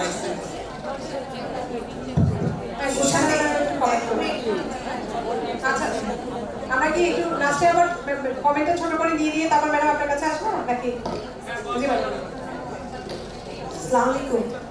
ডক্টর মুসলিনা প্লিজ একটু দাঁড়াও। মুসলিনা একদিন এরকম একটা বিপদে পড়ে, তারপরে আমি রুনা আর শর্মিলা আমরা একটা কাজে বাইরে ছিলাম, ও বলে কি ম্যাডাম আমি আর কি করবো, ও তো সার্জন নিউরোলজি সবাইকে দেখেছে, এখন ওকে বললাম যে আমরা তুমি প্যাকিং করো মপ দিয়ে ভিজাও, তো তাই করেছে এবং 2 দিন পরে সেটা আইসিইউতে ছিল ওই পর্যন্ত, এবং 2 দিন পরে এটা লিনার প্রেজেন্সে, লিনা সার্জন হিসাবে এবং আমি ছিলাম ওখানে উপস্থিত। আমরা যেটা করেছি প্রত্যেকটা লেয়ার খুলেছি, এটা ছিল আমাদের 1 নম্বর ভুল, লার্নিং ফ্রম দ্য মিসার্স। আমরা একদম পেরিটোনিয়াম থেকে খুলতে মানে পুরো স্কিন দিয়েছি। তো নেক্সট টাইম আমরা নিশ্চয়ই এটা করবো না। আপা যেটা বলেছেন just maintaining the pressure in the abdomen, আমরা ওইটুকুই করবো। আজকে এটা একটা শিখলাম, মপ কেন ইউজ করব, মপ ডিজাইন ইউজ করলে আমি সমস্ত কর্নারগুলিকে কভার করতে পারি। আমার সোর্স অফ ব্লিডিং তো পেলভিস, সুতরাং পেলভিসের অনেক কিন্তু একদম এই জায়গাটায় আমরা অ্যাটেনশন দিয়েছি এবং ও সেইভাবে করেছিল। এবং আশরাফ ভাই একজন সিনিয়র কনসালটেন্ট, অ্যানেস্থেশিয়া কনসালটেন্ট, আমরা ওনার প্রেজেন্সে এটা করেছি। তারপরে যেটা খোলার সময় মপ ভিজায়, অ্যাবডোমেন ওপেন করে ভিজায়, আমরা 20 মিনিটস থেকে হাফ অ্যান আওয়ার ওয়েট করেছি যাতে সফট হয় এবং খুব জেন্টলি, মানে মপ খুলতেও আমরা অনেকক্ষণ সময় লাগিয়েছি, কেন ওই যে ইনজুরি হওয়ার ইনজুরি পসিবিলিটি ছিল। Thank you মুসলিনা। Thank you madam. আমরা গুলশানের কমেন্ট নিব, এরপর আমাদের শেয়ারিং ইনফরমেশন দিবেন আর ফজিয়া ম্যাডাম কথা বলবেন, এরপরে ফাহমিদা আবার কমেন্ট শুনবো। Madam please. আসসালামু আলাইকুম। ডায়াসের চেয়ারপারসন, চিফ গেস্ট আমাদের স্যার, ডায়াকে অন্যান্য ডিগনেটরিজ, আমার সম্মুখে ডিগনেটরিজ এবং beloved audience, Assalamu alaikum. Actually, damage control surgery, এটা কিন্তু অনেক আমি বলি যে আমার এক্সপেরিয়েন্সটা প্রথম শুরু হয়েছে কখন স্যার আমি রেজিস্টার ছিলাম প্রফেসর সুরাইয়া দেবী ম্যাডাম তো ম্যাডাম ভিভিএফ অপারেশন করতেন অনেক সুন্দর অপারেশন করতেন তো একবার অনেক সমস্যার কমপ্লিকেটেড একটা ভিভিএফ অপারেশন করছিলেন যেটা পারভেজাইনাল এবং অ্যাবডোমিনাল ওটাই হচ্ছে ইউজ করা হয়েছিল তো আসলে অ্যাবডোমিনাল রুটে যখন গেলেন তখন তার বিভিন্নভাবে ব্লিডিং কন্ট্রোল করতে ট্রাই করেছিলেন কারণ অনেক অ্যাডহেশন ছিল মনে হচ্ছিল যে ইনজুরি হয়ে যাচ্ছে এরকম তবে হার্ট অ্যান্ড সোল ট্রাই করেছেন ব্লিডিং কন্ট্রোল করার জন্য কিন্তু যখন দেখা গেল যে actually criteria for damage control step সেটা যখন হাইপোথার্মিয়া ব্লাড প্রেশার কমে যায় ব্লিডিং ক্লিনিক্যালি মনে হয় ডিআইসি হয়েছে ঠিক এরকম একটা কন্ডিশনে উনি হচ্ছে পেলভিসের ভিতরে মানে 6 থেকে 7টা মদ দিয়ে বন্ধ করে দিয়ে স্যার উনি আসলে ওই সময়ে মানে রেকটাস আর স্কিন যে থিকনেসটা ইউজ করে স্যার ওইভাবে বন্ধ করেছে বন্ধ করে তারপরে এটা 24 ঘন্টা পরে ম্যাডাম আবার যখন দেখলেন যে ব্লিডিং এর কোনো মানে ওইরকম সাইন নাই তখন আবার এটা খুলেছিলেন খুলে আবার উনি এটা হচ্ছে রিপেয়ার করেছিলেন ঠিক তখন থেকে স্যার আমি এটা দেখেছি যে এইভাবে ড্যামেজ কন্ট্রোলের স্টেপগুলো নেওয়া হয় কিন্তু পরবর্তীকালে স্যার আমরা যে কাজ করেছি এই জিনিসটি কিন্তু আমরা ইউজ করেছি কিন্তু খুবই কম যে এইরকম ড্যামেজ কন্ট্রোল স্টেপ নেওয়া কিন্তু এই স্টেপটা আবার আমাকে নিতে হয়েছিল স্যার আমি যখন ইনাম মেডিকেল কলেজে জয়েন করেছিলাম ঠিক সেই সময় কারণ ওইখানে রেফার্ড কেস বেশি থাকতো আবার আমাদের সার্জারিও অনেক ঝামেলার সার্জারি হতো সেই সার্জারিগুলোর সময় হচ্ছে কিছু পেশেন্টের লেগেছিল তো আমি যেটা দেখেছিলাম যে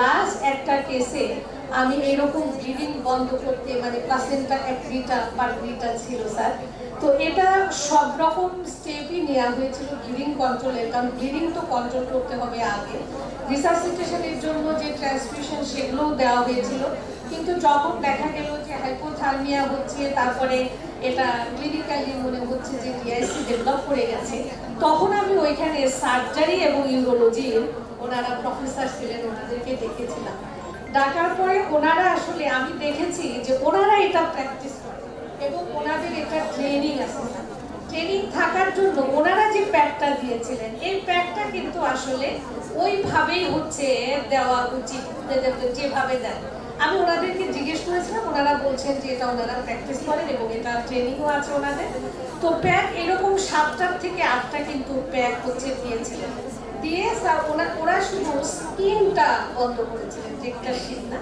তারপরে আমরা 48 ঘন্টা পরে পেশেন্ট আইসিইউতে ছিল পেশেন্টের আইসিইউ রিসাসিটেশন যেটা ইনফেকশন প্রিভেনশনের জন্য যেটা প্রয়োজন হয়েছিল সেটা ছাড়া করেছিলেন এবং তারপরে 48 ঘন্টা পরে আবার আমরা ওনাদেরকে সাথে নিয়েই আমি করেছিলাম করার পরে স্যার পেশেন্টটা হচ্ছে সেভ হয়ে গেছে তো আমার যেটা মনে হয়েছে যে এই যে ড্যামেজ কন্ট্রোল যে অপারেশন ড্যামেজ কন্ট্রোলের যে স্টাডি এটার ডেফিনিট ইন্ডিকেশনটাও আমাদের জানতে হবে এবং ইন্ডিকেশনের এটা করার আগে আমি কি মিজান নিতে পারি ব্লিডিংটাকে স্টপ করার জন্য এবং সাথে সাথে রিসাসিটেশন করার জন্য সেটাও আমাদের জানতে হবে তারপরে আমরা এই স্টেপগুলো স্যার নিতে পারি তাহলে কিন্তু আমরা হচ্ছে পেশেন্টকে সেভ করতে পারবো তো আমাদের মনে হয় আমাদের স্যার জুনিয়র যারা আছে তাদের জন্য কিন্তু ট্রেনিং এর প্রয়োজন আমাদের জুনিয়র মানে আমরাও কিন্তু অনেকে দেখি না এটা করার জন্য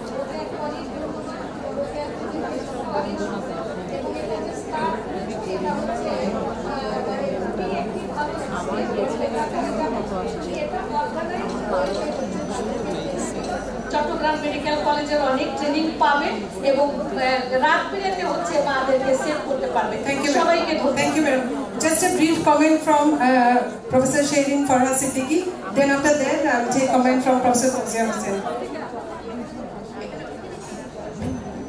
ধন্যবাদ আমাকে অবকাশ দেওয়ার জন্য প্রথমে ধন্যবাদ জানাচ্ছি চট্টগ্রাম ব্রাঞ্চের প্রেসিডেন্ট ম্যাডাম এত চমৎকার একটা প্রোগ্রাম অ্যারেঞ্জ করার জন্য এবং এরপর লাইফ সেভিং জিনিস নিয়ে কথা বলছি আমরা কিন্তু আসলে লাইফ সেভিং এর জন্য কিন্তু আমরা যোদ্ধা তো এই জন্য ধন্যবাদ। এবং আমাদের যিনি রোকেয়া আপা, আমার প্রিয় আপা, এত সুন্দর প্রেজেন্টেশন দিয়েছেন, আমরা মনে করি সবাই আমরা উপকৃত হয়েছি। তো অনেক কথা হচ্ছে, আমি খুব বেশি যাবো না। ফার্স্ট অফ অল যে কথাটা এসেছিল যে ইন্টারন্যাশনাল অর্গানাইজেশন, এই বিষয়ে আমি নামটা মেনশন করেছি প্রফেসর বকুল, উনি one of the pioneer in Bangladesh. তো ওনার সাথে আমি অনেকগুলো কাজ করেছি যেটা ফাইব্রয়েডের জন্য। তো আমি ওনাকে একটা রিকোয়েস্ট করেছিলাম, কারণ প্রেসেন্টটা যেটা পারফেক্টটা এরকম অনেক পেশেন্ট ইদানিংকালে পাচ্ছি রেফার হয়ে আসছে, একে ম্যানেজ করতে হয়। উনি স্ট্রেট ফরওয়ার্ড আমাকে বলছে we can try but it's better to avoid, কারণ আমরা এটা নিতে পারছি না। বিকজ যে কথাটা বললেন যে যেটার এত বেশি মাল্টিপল সাপ্লাই, এবং এটা করতে গেলে যেটা আমাদের মানে যেই রিসোর্স দরকার সেটা আমাদের অ্যাভেলেবেল নয়। সুতরাং এটা মনে হয় যে এটা অনেকটা জাস্ট আই ওয়াশিং হবে, এটা আপনার জন্য আরও বেশি খারাপ হবে, প্রয়োজন নেই। দ্বিতীয়ত তখন আমরা চিন্তা করলাম যে হাউ টু ম্যানেজ। তো তখন আমার যেটা মনে হলো যে আমি আসলে অনেক কেস করছি, ইভেন এমনও হয় যে এখনও কিন্তু আমার দুটো কেস পেন্ডিং, আমি এই নেক্সট 1 উইকের মধ্যে করবো, এবং গত উইকে আমি 3টা করেছি। তো এটা আমি এখন নিজে একটা সিস্টেম করেছি। আমার তো জিনিসটা হচ্ছে এটা নার্সিংটাকে বন্ধ করতে হবে, সো আই ডু প্যাকিং। আমি জাস্ট বেবিটাকে বের করে একেবারেই উপরে দিই, যেখানে প্লাসেন্টার সাথে কোনো সম্পর্কই নেই। বেশিরভাগ ক্ষেত্রে কিন্তু আমরা পার্টরিটা পাচ্ছি, এমনও পাই প্লাসেন্টা বের হয়ে চলে আসছে, ব্লাডার পুরোপুরি ইনভেটেড। সো আমি অ্যান্টেরিয়র পোস্টার ল্যাটারি টোটালি প্যাক করে ফেলি। This is my first step. তারও আগে তো আমি সবসময় যেটা করি যে আমাদের 4 ব্যাগ ব্লাড ঝুলিয়ে নিই, বাট ফর্চুনেটলি আমাদের এটাও একটা দেখা যে কখনই কোনো পেশেন্টের 2 ব্যাগের বেশি ব্লাড লাগেনি। প্যাকিং করার পরে যেটা বেবিটা বের করি, ফার্স্ট থিং আমি প্যাকিং করে একদম প্রথম কথাই বলি একদম ব্লাডলেস বানাও আমাকে। যখন ব্লাডলেস হয়ে যায় তখন যেটা আমি করি সেটা হলো যে আমি ডিসেকশনটা যখন করি পোস্টেরিয়রলি একদম পুরো ইয়েটাকে পেরিনামটাকে ফ্ল্যাট করে পিছন থেকে ইউটার সরাই ফেলি, অ্যান্ড অ্যান্টেরিয়রলি আমি ল্যাটারাল থেকে ডিসেকশন করে করে আসতে থাকি। এবং এটা হিসাবটা এরকম যে প্রথমে আমি প্রথমে ফার্স্ট ক্ল্যাম্প দিলাম, দিয়ে নিচে একদম রাউন্ড লিগামেন্ট দিয়ে একেবারে ল্যাটারালি চলে যাই। এরপরে একটা আমার অ্যাসিস্ট্যান্টকে বলা হয় just hold it like this, এবং অ্যাঙ্গেল করে রাখি যাতে করে কোনো রকমের সাপ্লাই প্রপারলি না হয়। কারণ আমি যদি ডাইরেক্ট রাখি তাহলে কিন্তু সাপ্লাইটা থাকছে, আমি যখনই অ্যাঙ্গেল করে ফেলি সেখানে কিন্তু একেবারেই কাটার হয়ে যায়। নেক্সট যেটা আমি করি, আমার আরেকজন অ্যাসিস্ট্যান্ট থাকে, সে হলো ল্যাটারালি থেকে স্কুইজ আপ করে করে এইভাবে আসে, এইভাবে আঙুল দিয়ে ধরে রাখে, এবং 2 আঙ্গুলের মাছ দিয়ে আমি কিন্তু ক্ল্যাম্প করতে থাকি, যেহেতু এটা আমি সরিয়ে ফেলছি। করে করে একেবারে ল্যাটারালি নিচের দিকে একদম ভেজিনাল পোর্শন পর্যন্ত চলে যাই। এরপরে ক্ল্যাম্প করি। আলহামদুলিল্লাহ আমার কেসগুলো আমি ম্যাক্সিমাম ক্ষেত্রেই পাচ্ছি যে এবং সেকেন্ড ব্যাগও ব্লাড দেওয়া লাগছে না, যেগুলো কিনা প্ল্যাসেন্টা নট অনলি ইনক্রেটা পারক্রেটা বাইরের প্ল্যাসেন্টা বিবিধ, মানে আমার ছবিগুলো দেখে আমার নিজেরই ভয় লাগে। কিন্তু আমি এইভাবে এটা কিন্তু আমার নিজের মনে হলো যেহেতু আমি পারছি না, তাহলে প্যাকিং করে করি, আমি অ্যাঙ্গেল চেঞ্জ করে করি। করার পরে এটা হচ্ছে it's a very good procedure. R finally যেটা থাকলো ব্লাডার ইনজুরি, আমার মনে হয় যারা আমরা কাজ করি প্রত্যেকেই আমাদের ইউরোলজিস্ট আমাদের সাপোর্ট দিবে, এটা তো আছেই, কিন্তু তারও আগে আমাদের কিন্তু এই রিকনস্ট্রাকশনটা জানতে হবে। তাই যদি করি আমাদের ইউরেটার যে আমরা করি যে ওইটা কিন্তু আমাকে ডেফিনেটলি শিখে রাখতে হবে, কারণ অনেক সময় এরকম হয় রিপেয়ার করার সময় ইউরেটারটা কিন্তু ইম্প্যাক্টেড হয়ে যায়। So it has to be done. এবং আলহামদুলিল্লাহ আমি মনে করি এইভাবে যদি আপনি নিজেরাও প্র্যাকটিস করেন তাহলে ওরকম বিভীষিকাময় পর্যায়ে পড়তে পড়ছে না। তো সবাইকে ধন্যবাদ। Thank you madam. আমরা একটু ফৌজিয়া হোসেন ম্যাডামের কমেন্ট নিয়ে তারপর ফাহমিদা ইসলামের কাছে কমেন্ট কোয়েশ্চেন অথবা কমেন্ট শুনবো। Madam just brief comment. Thank you সাথী এবং শ্রদ্ধেয় তাহের খান স্যার, আসসালামু আলাইকুম। আমি একটা ছোট্ট ট্রিক বলছি, কারণ সবাই বলেছেন যে পোস্টপার্টাম হিস্টেরেক্টমি বিষয়টা। আমি একটু বলবো যে যদি আমাদের এমন জায়গা হয় যে we don't have the support of HDU আর অথবা আইসিইউ, আমরা একটা ডিস্ট্রিক্ট হসপিটালে আছি, সেই মুহূর্তে আমরা কী করবো, আনডায়াগনোজ পেশেন্ট বিং সিভিয়ার ব্লিডিং, আমরা যেটা করি, ওনারা তো বলছেন প্যাকের কথা, আমি এটা নিজে অ্যাপ্লাই করে দেখেছি যে বেবি তো আমরা আউট করলাম, হ্যাঁ আর প্লেসেন্টা করলাম, প্রফিউজ ব্লিডিং হচ্ছে, তখন ইউটারাসটাকে আমরা এক্সটেরিয়রেট করে ফলিস ক্যাথেটার আছে না, ক্যাথেটার দিয়ে আমাদের ওই ইসমাসের ওখানে যেখানে ইউটারাইন আর্টারি থাকে ওটাকে টাইট করে বাঁধতে হবে। দেন it becomes absolutely bloodless, no need of giving any pack or anything. এবং কোনো ক্ষেত্রে যদি আমরা দেখি যে পার্ট্রিটা যেগুলো আমরা বেশি পাচ্ছি, এনপিটা পার্ট্রিটা একটাও ভাবে চলে আসে, এইসব ক্ষেত্রে কিন্তু আমরা কোনো যতটুকু পাই ডিসাইড করলাম কিছুটুকু আমরা ম্যাট্রেস যেখানে আমার ইউটারাস প্রিজার্ভ করতে হবে, সেক্ষেত্রে কিন্তু আমরা প্ল্যাসেন্টাল প্লেসেন্টা রেখে আসতে পারি পার্ট অফ দ্য প্লেসেন্টা, পরবর্তীতে যদি আমরা মিথোট্রিক্সেট দিই সেটা কিন্তু অটোমেটিক্যালি অটোলাইসিস হয়ে যায়। তো এটা একটা ট্রিক যে ক্ষেত্রে আমরা ইউট্রাসটাকে প্রিজার্ভ করতে চাচ্ছি।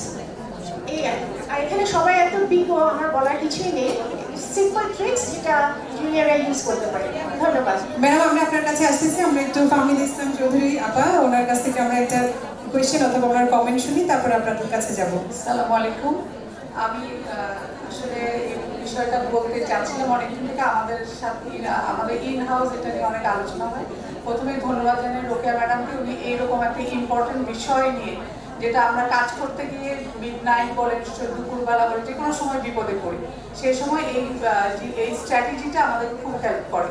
তো ম্যাডামকে আমি একটা জিনিস ম্যাডামের কাছে জানতে চাই যে রোল অফ হেমাটোলজিস্ট। আমরা যেটা মনে করি যে হেমাটোলজিস্ট আমাদেরকে অনেক জায়গায় অনেক হেল্প করছে, এবং অ্যাসেসমেন্ট অফ ডিআইসি ওনারা বলেন যেটা হাইপোভলিউমিয়া যখন থেকে শুরু হয় তখন থেকে ডিআইসি শুরু হয়, এবং ওনারা থ্রম্বো ইলাস্টোগ্রাফিক একটা মেশিন ওটিতে রাখার পরামর্শ দেন, যাতে আমরা কি পরিমাণ ট্রান্সফিউজ করছি। একটা প্রোটোকল হয়েছে আমাদের OGSB blood transfusion guideline protocol, কিন্তু আমাদের রাশ টিমে ম্যাডাম আপনি কি মনে করেন যে একজন হেমাটোলজিস্ট থাকা উচিত যে আমাদেরকে হেল্প করতে পারবে? আমরা মনে করি যে হোল ব্লাড ট্রান্সফিউশনের যে কনসেপ্ট সেটা থেকে অনেক আগে আমরা বেরিয়ে আসছি।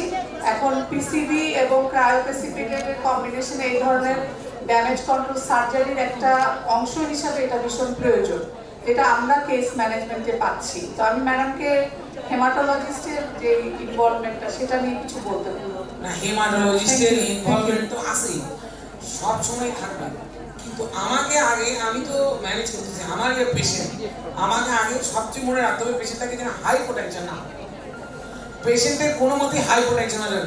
শকে চলে গেলে কিন্তু পেশেন্ট খারাপ হয়ে যাবে, শকে গেলেই ডিআইসি ওই ডায়েট। এই জন্য বলছে সবসময় যে বান্ডেল অ্যাপ্রোচ আসছে কেন, ব্লিডিং বন্ধ করা হবে। হ্যাঁ, ব্লিডিং বন্ধ করলে পেশেন্ট শকে যাবে না, শকে যাইতে দেওয়া যাবে না। সেই জন্য অনেক রকমের ওই যে মডিউল দিছে না তোদেরকে, ওগুলোর মধ্যে অনেক কিছু আছে, করে দেখিস যে কিভাবে কি করতে হবে, যাতে করে ব্লিডিংটা আগে বন্ধ করতে হবে, পেশেন্টকে শকে যেতে দেওয়া যাবে। শকে গেলেই ডিআইসি হবে, শকে গেলেই ডিআইসি হবে, সেই জন্য শকে যেতে দেওয়া যাবে না। ও যে বললো ইলাস্টোগ্রাফি, ওটা একটা মেশিন, ওই মেশিনে কোয়াগুলেশন কি হচ্ছে না হচ্ছে বডি, এগুলো আমরা ব্লাড টানবো, পরীক্ষা করবো না করবো, হয়তো সময় লাগবে। ওটা একটা মনে হয় ইসিজি টাইপের মেশিন হবে, আমি জানি না, বইপত্রে যা ডেসক্রিপশন পড়লাম যে ওটা ওটিতেই থাকে, ওটা দিয়ে কোয়াগুলেশনটা অ্যাসেসমেন্ট। ম্যাডাম ক্রিস্টালয়েড দিতে নিষেধ করা হয়েছে বেশি। আমি এটাই তো বলতে চাচ্ছি, আমি এটাই ডাইলেশনালি হয় বলছে। আমি বলতে চাচ্ছি কি পেশেন্টটাকে সবচেয়ে আগে মনে রাখতে হবে ব্লিডিং বন্ধ করতে হবে, পেশেন্টকে শকে যেতে দেওয়া যাবে না। শকে গেলে কি করতে হবে, লিমিটেড ক্রিস্টালয়েড এন্ড ব্লাড দিতে হলে খুনের বদলে খুন না, এখন চলে আসছে ম্যাক্সিস ব্লাড ট্রান্সফিউশন প্রোটোকল, ওখানে 1-1 যেগুলো অনেক শিখানো হচ্ছে, ওইটা করতে হবে, তাইলে পেশেন্ট বাঁচানো যাবে। ঠিক আছে? জি ম্যাডাম। ফিরোজা মনে একটু কমেন্ট করতে যাচ্ছিল। কমেন্ট করতে চাচ্ছি যে আমাদের যেটা এই যে অবস্টেট্রিক হেমোরেজ, যেটা হেমোরেজের দুই ধরনের ডিআইসি, একটা হচ্ছে ডাইলিউশনের জন্য হেমোরেজ ডিআইসি হবে, আর হলো কনজাংশনের জন্য হবে। ডাইলিউশনাল হেমোরেজ ডিআইসিটা হচ্ছে যে আমরা ব্লিডিং হচ্ছে এবং অনেক বেশি আমি ফ্লুইড দিলাম, ব্লাড দিলাম, সেটার জন্য একটা ডাইলিউশনাল হেমোরেজ, ডাইলিউশনাল ডিআইসি কোয়াগুলেশন হয়, কোয়াগুলেশন ডিফেক্ট হয়। আরেকটা হচ্ছে যে আমার কনজাংশনের জন্য হয়।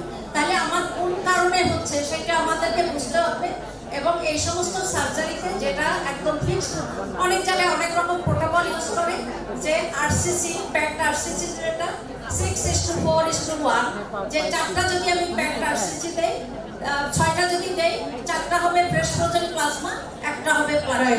তো এইভাবে যদি আমরা করি, আর যেটা বলা হচ্ছে যে হেমাটোলজিস্ট, ডেফিনেটলি এখানে হেমাটোলজিস্টের একটা বিশাল রোল রয়ে গেছে, কারণ তোমার ফিব্রোনোজিন লেভেল যখন কমে যাবে, 2 গ্রামের নিচে নেমে যাবে, তাহলে তখনই কিন্তু আমরা বুঝতে হবে যে এই পেশেন্টটা ডিআইসি দিকে যাচ্ছে, 100% she is going to develop massive obstetric haemorrhage. কাজেই আমার ফিব্রোনোজিন লেভেল কমানো যাবে, মানে 150 থেকে 200 হচ্ছে আমাদের ফিব্রিলিজের লেভেল টার্গেট, আর হচ্ছে 50,000 হচ্ছে প্লেটলেট লেভেল টার্গেট। এটার নিচে গেলে আমরা ব্লাড তোমাকে সার্জারি করতে গেলে জি।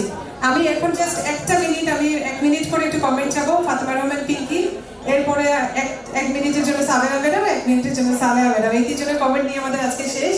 সে নিয়ে আমার কথা বলতে চেয়েছিল, 1 মিনিট যদি আপনিও বলেন। Thank you very much.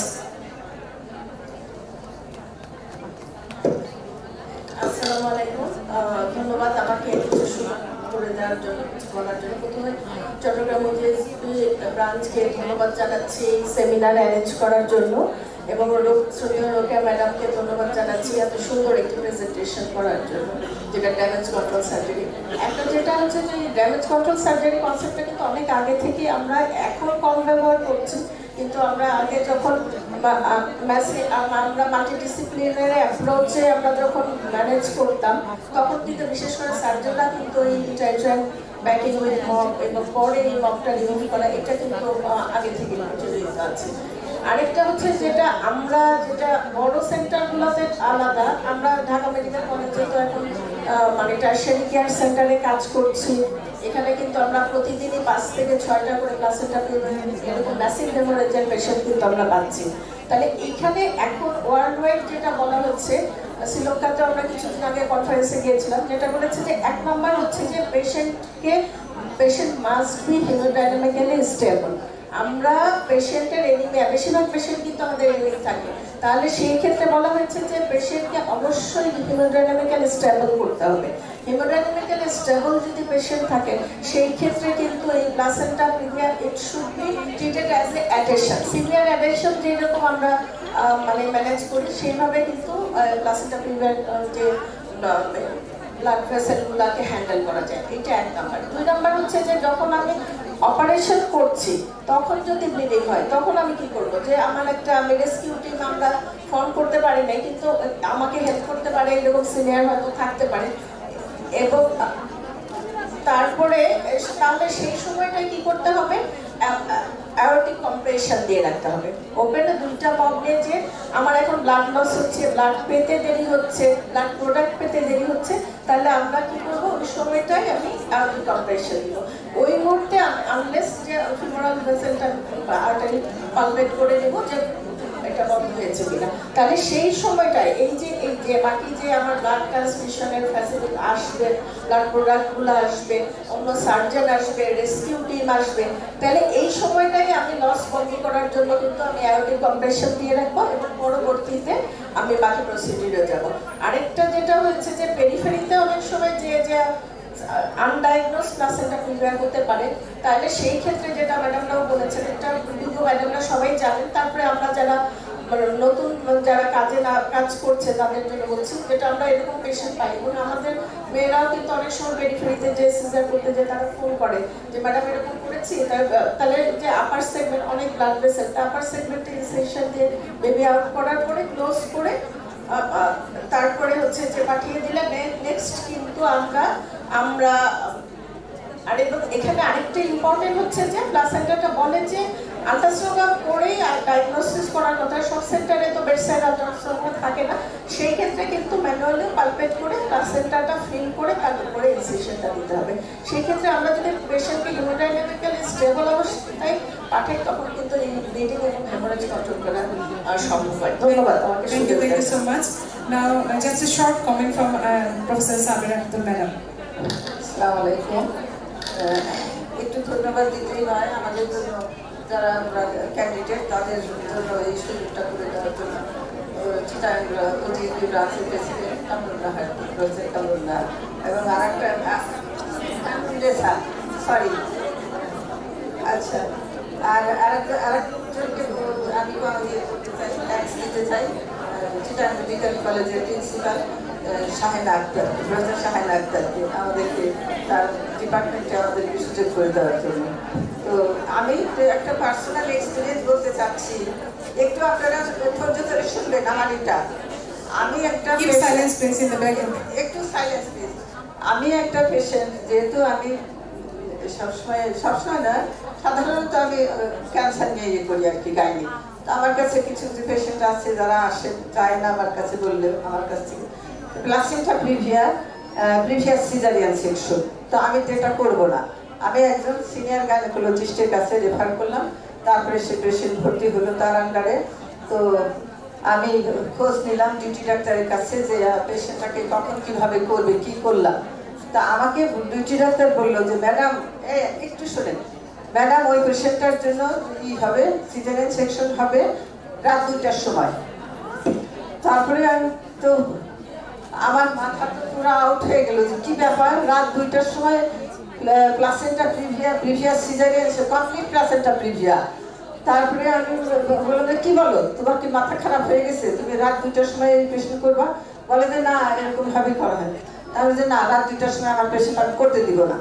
তারপরে জানানো হলো, তারপরে বলা হলো না, তাহলে ভোর 6টার সময় করা হবে। তো যাই হোক, আপনাদের কাছে আমার প্রশ্ন যে একটা প্লাসেন্টা প্রিভিয়া, কমপ্লিট প্লাসেন্টা প্রিভিয়ার পেশেন্টকে, পেশেন্ট অ্যাডমিটেড পেশেন্টকে আপনারা কিভাবে তাকে রিস্ক থেকে বাঁচানো যায়, মর্টালিটিস থেকে বাঁচানো যায়, এভরি সাইড চিন্তা করে। এটাও কিন্তু একটা সাইড যে কখন পেশেন্টটাকে ইয়ে করা যায়, ইলেকট্রিক সিজার করা হয়। Thank you madam, thank you. এটা আমরা একটু পরে নেই, আনসারটা আসলে অনেক লম্বা হবে। আমি প্রফেসর সালেহা বেগম চৌধুরী ম্যাডামকে একটু জাস্ট ইন শর্ট একটু কমেন্ট করে তারপরে সালমা ম্যাডামের কাছে আসছি। আসসালামু আলাইকুম, বেশি কিছু বলবো না। Respected Chief Guest, Chairperson, learned speaker, all my colleagues, and good morning to you. তো আজকে আমরা আসলে অবশ্যই ভেরি এক্সিলেন্ট প্রেজেন্টেশন এবং আমি ভেরি টাইম ডিমান্ড নেই, এবং আমাদের সবারই এটাতে আমরা একটা লার্নিং প্রসেসের মধ্যে গিয়েছি। তো আমার একটা এক্সপেরিয়েন্স আমি বলি, সেটা আমি আর প্রফেসর আনোয়ারা বেগমই করেছিলাম। একটা সেন্ট্রাল প্লাসেন্টা প্রিভিয়া, তখন কিন্তু আসলে আমাদের যে ড্যামেজ কন্ট্রোল সার্জারি বা এই কনসেপ্টটা তখন ছিল না, বা ওই সময় আমরা সেরকম জানতাম না। তো আমরা আসলে ওইরকম মগ দিই নাই, তবে যে রোলার প্যাক ছিল, এরকম 4-5টা রোলার প্যাককে একসাথে গিট বেঁধে বেঁধে দিয়ে আমরা ড্রেনেজ টিউব যেদিক দিয়ে আসে একটা ওপেনিং করে ওদিক দিয়ে একটা মাথা নিয়ে বাইরে রেখে দিয়েছিলাম। পরে 24 আওয়ার্স পরে এরপরে ব্লিডিং আর হয়, এবং 24 আওয়ার্স পরে ওই আমরা ওই প্যাকটা আস্তে আস্তে আস্তে আস্তে খুব স্পিডি প্রেশার দিয়ে আস্তে আস্তে বের করেছি এবং পেশেন্টকে সেভ করা সম্ভব হয়েছে। আরেকটা আমার একটা এক্সপিরিয়েন্স হলো, আরেকজন আমাকে এরকম রাত 10টার দিকে দেখেছিল, এবং রাত 10টার সময় আমার একটু শুনতে হবে স্যার আপনার। আরেকদিন এরকম একটা পেশেন্ট আমাকে ডাকলো একজন, তা আমি গিয়ে এরকম অনেক ব্লিডিং হচ্ছিল, অলরেডি হিস্টেক্টমি হয়ে গেছে। তখন কিন্তু এরকম মগ দিয়ে জাস্ট ওই স্কিনকে জাস্ট একটা দুটো সেলাই দিয়ে আমরা আমাদের বঙ্গবন্ধুতে নিয়ে এসেছিলাম। 17 ব্যাগ ব্লাড লেগেছিল আলটিমেটলি। তা আমি আর রাজিয়া আবার এটা সুলতানা রাজিয়ারা ওপেন করে সে আবার সেই পেশেন্টটাকে আমরা সেই মগগুলো বের করেছিলাম পরবর্তী ক্লিনিকে আমাকে ডেকেছিল পরে।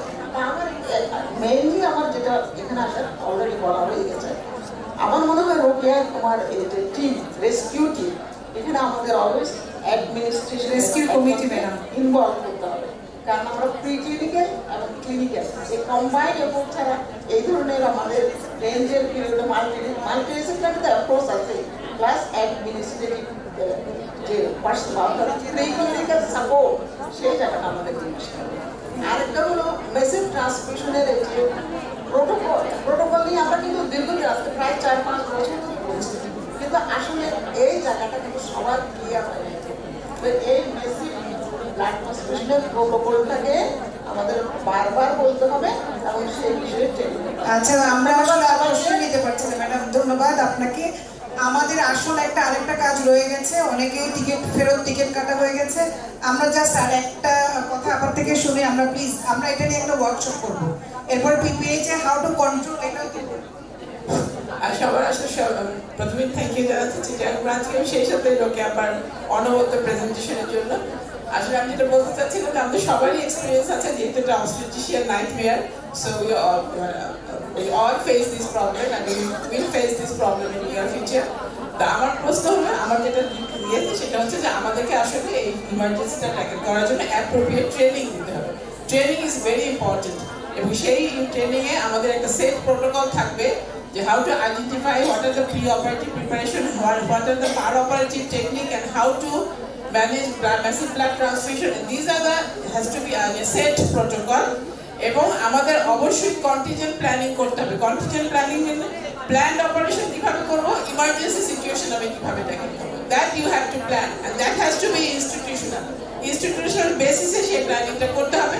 যেমন ঢাকা মেডিকেলে থাকার সময় আমাদের প্ল্যানিং ছিল, পিঙ্কি জানে, যে রাত্রেবেলা যে পেশেন্টগুলো আসবে তার যদি ইমার্জেন্সি না থাকে যে এই মোমেন্টে ওপেন করতে হবে না, don't touch the patient, never touch the patient, you will open the patient the next morning. So এরকম কন্টিজেন্ট প্ল্যানিং, এবং যদি ওপেন করতে হয় তাহলে কাকে নিয়ে ওপেন করব, সেই ধরনের contingent planning protocol we have to say to save the life of the patient. Thank you very much.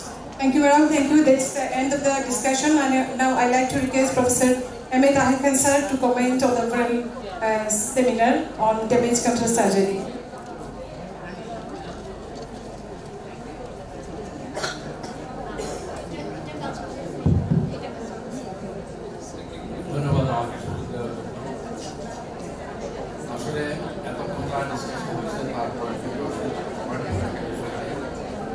Comment খুব একটা কিছু নাই। প্রফেসর রোকেয়া বেগম যে ব্যাপারটা প্রেজেন্ট করেছেন, টাইমলি প্রেজেন্টেশন এবং রাইট প্লেসে আজকে করা হয়েছে। কারণ বাংলাদেশের সমস্ত স্বনামধন্য গাইনোকোলজিস্টের উপস্থিতিতে এই সাবজেক্টটা আলাপ করা হয়েছে, এবং এতক্ষণকার আলাপে কিন্তু এটা অনেকটা ক্লিয়ার হয়ে গেছে, যতক্ষণ হয়তো আমাদের কাছে ক্লিয়ার ছিল না, সেটা হয়ে গেছে। আমি খুব বেশি কিছু বলবো না এই জন্য, কারণ সবাই আরো অন্য কাজ আছে, সেই কাজের জন্য ব্যস্ত। তারপরে আমি যেটা বলবো সেটা হচ্ছে যে প্রফেসর রোকেয়া যেটা বলছেন যে who, when, where and why, this is what we will have to think.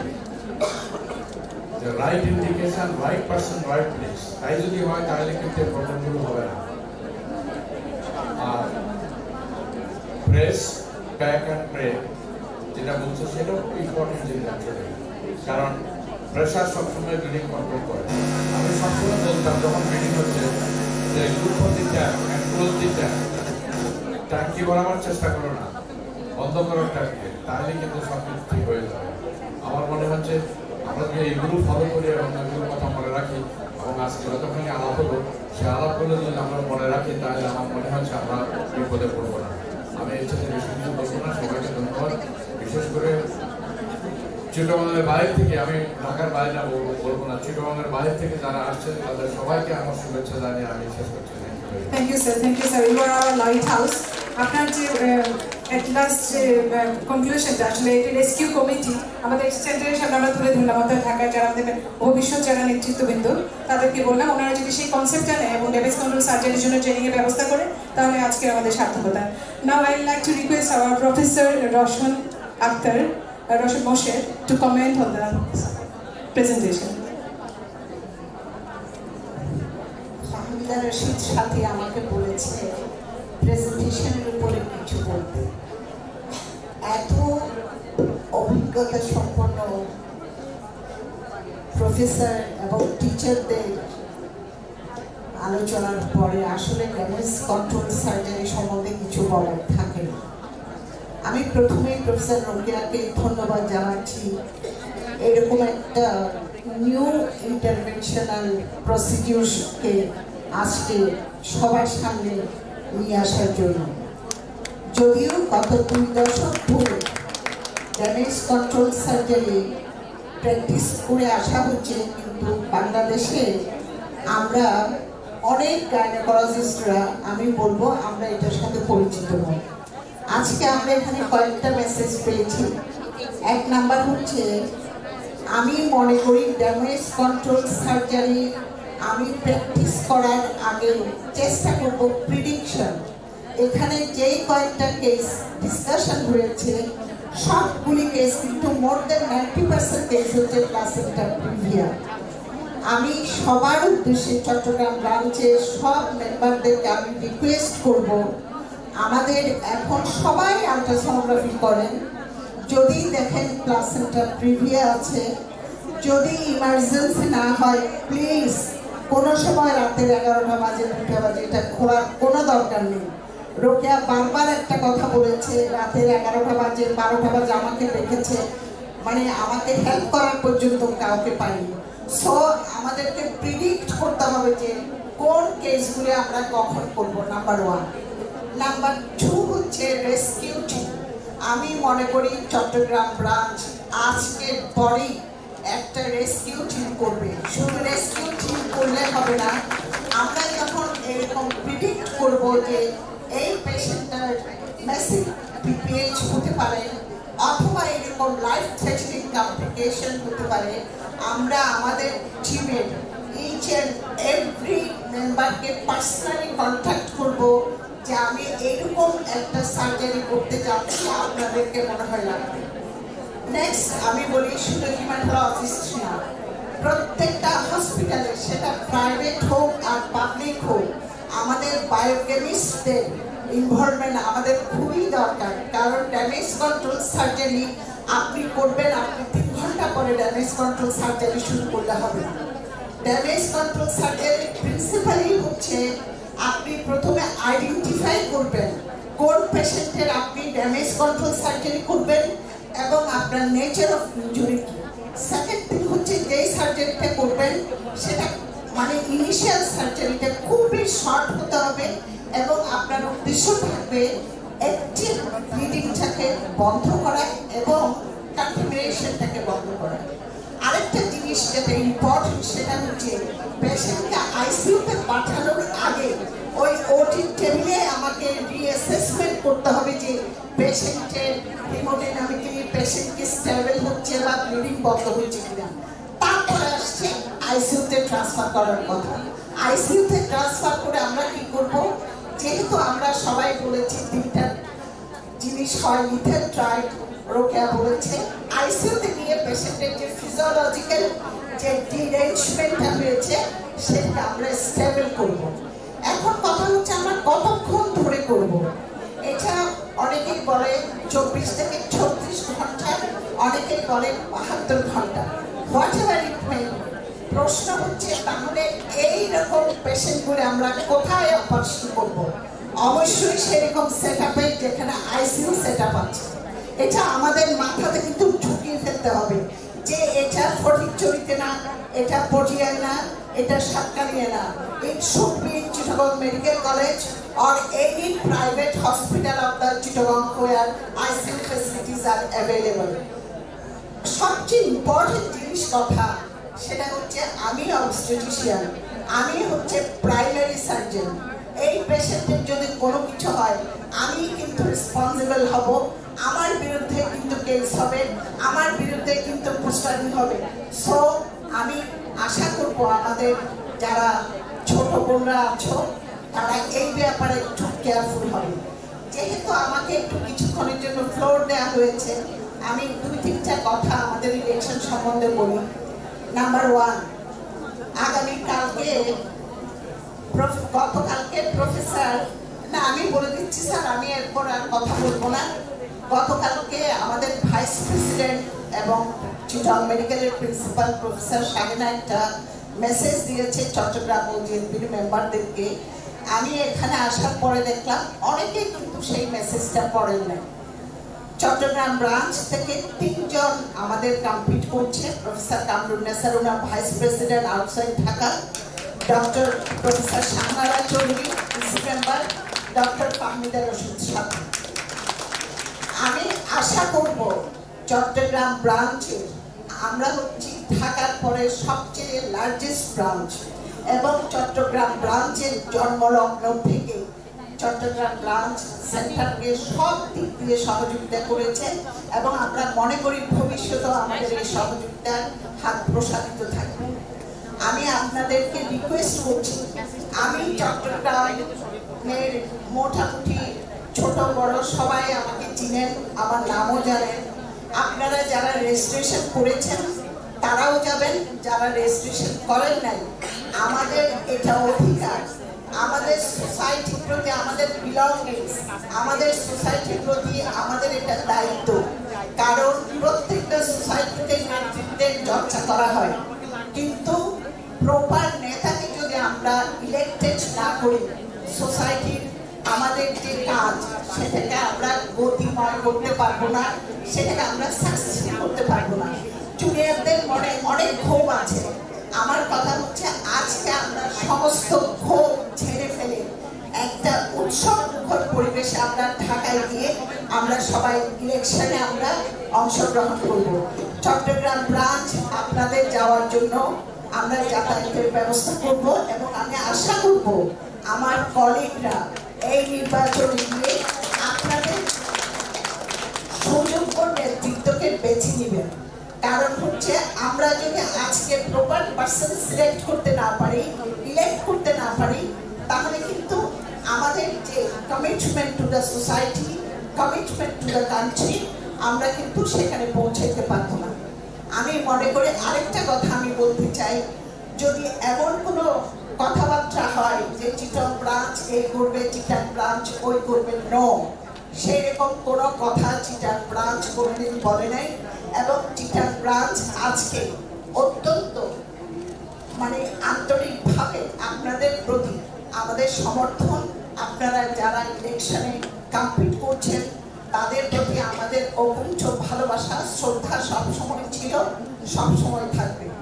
আপনারা যারা জিতে আসবেন আশা করব চট্টগ্রাম ব্রাঞ্চকে তারা মূল্যায়ন করবেন, আমাদের যতগুলি ব্রাঞ্চ আছে তাদেরকে মূল্যায়ন করবেন। ধন্যবাদ। Thank you so much. Thank you very much, madam. Now I'd like to President OGSB Chattagram Branch, Professor Kamrun Runa, to conclude the session. আচ্ছা, আমি কনক্লুড করার আগে আমি দুইটা তিনটা কথা বলবো। আমি আসলে কাজে বিশ্বাসী, কি কাজ করবো আমরা বলছি।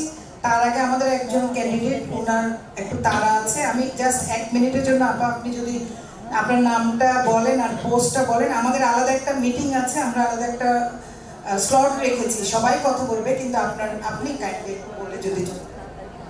থ্যাংক ইউ সো মাচ আসলে এই সুযোগ করে দেওয়ার জন্য। আমি অ্যাপোলজি চাচ্ছি যে আজকে এইভাবে উঠে আসাটা মুশকিল, বাট আমার ফ্লাইটটা 2:45-এ। প্রথমেই বলবো যে অসাধারণ সুন্দর একটা দিন আজকে পার করলাম।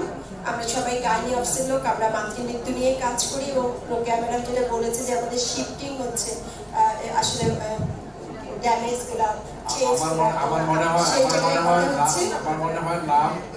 আমি থ্যাংক ইউ স্যার। আমি অধ্যাপক ডাক্তার ফাতেমা আশরাফ, আমি সরোয়ার্দী মেডিকেল কলেজ হাসপাতালে গাইনি বিভাগের বিভাগীয় প্রধান ছিলাম, এখন রিটায়ার করেছি। আমি ওজিএসবির 400 নির্বাচক, সেখানে রিসার্চ সেক্রেটারি পোস্টে দাঁড়িয়েছি। আমি কেন এই পোস্টটা ডিজার্ভ করি? বিকজ রিসার্চ আমার প্যাশন। আমি ক্লিনিশিয়ান হলেও বরাবর আমি রিসার্চের সঙ্গেই ছিলাম। আমি এমপিএইচ করেছি, পাবলিক হেলথ ফাউন্ডেশনের ফার্মার চেয়ারপারসন ছিলাম, এবং যে কোনো কাজে আসলে এভিডেন্সটা খুব জরুরি। আমি চাইবো যে আমাদের যারা ভোটার আছেন, সম্মানিত ওজিএসবি মেম্বাররা, আপনারা অবশ্যই সুযোগ্য মানুষকে নির্বাচিত করবেন, যাতে ভবিষ্যতে আমরা এই গবেষণামুখী হই এবং আমাদের যে ওয়ার্কিং ফিল্ড ক্লিনিক আছে সেখানে ভালো করে কাজ করতে পারি। আমার ব্যালট নাম্বার 309, আমি রিসার্চ সেক্রেটারি পদে দাঁড়িয়েছি। প্রফেসর ফাতিমা আশরাফ, সবাইকে অসংখ্য ধন্যবাদ, দোয়া করবেন আমার জন্য। জি, আসলে স্যার আমরা একেবারে জি স্যার সবাইকে বলতে দেওয়া যাবে স্যার। না স্যার, আমি প্ল্যান করেছি স্যার, একটু লেট স্যার।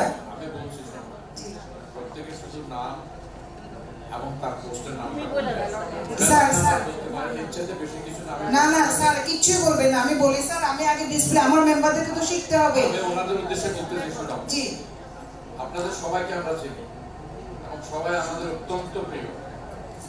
এক পোস্টে হয়তো 2-3 জন আছে, কাকে ভোট দেবো সেটা আমাদের জন্য খুব ডিফিকাল্ট হয়ে যাচ্ছে।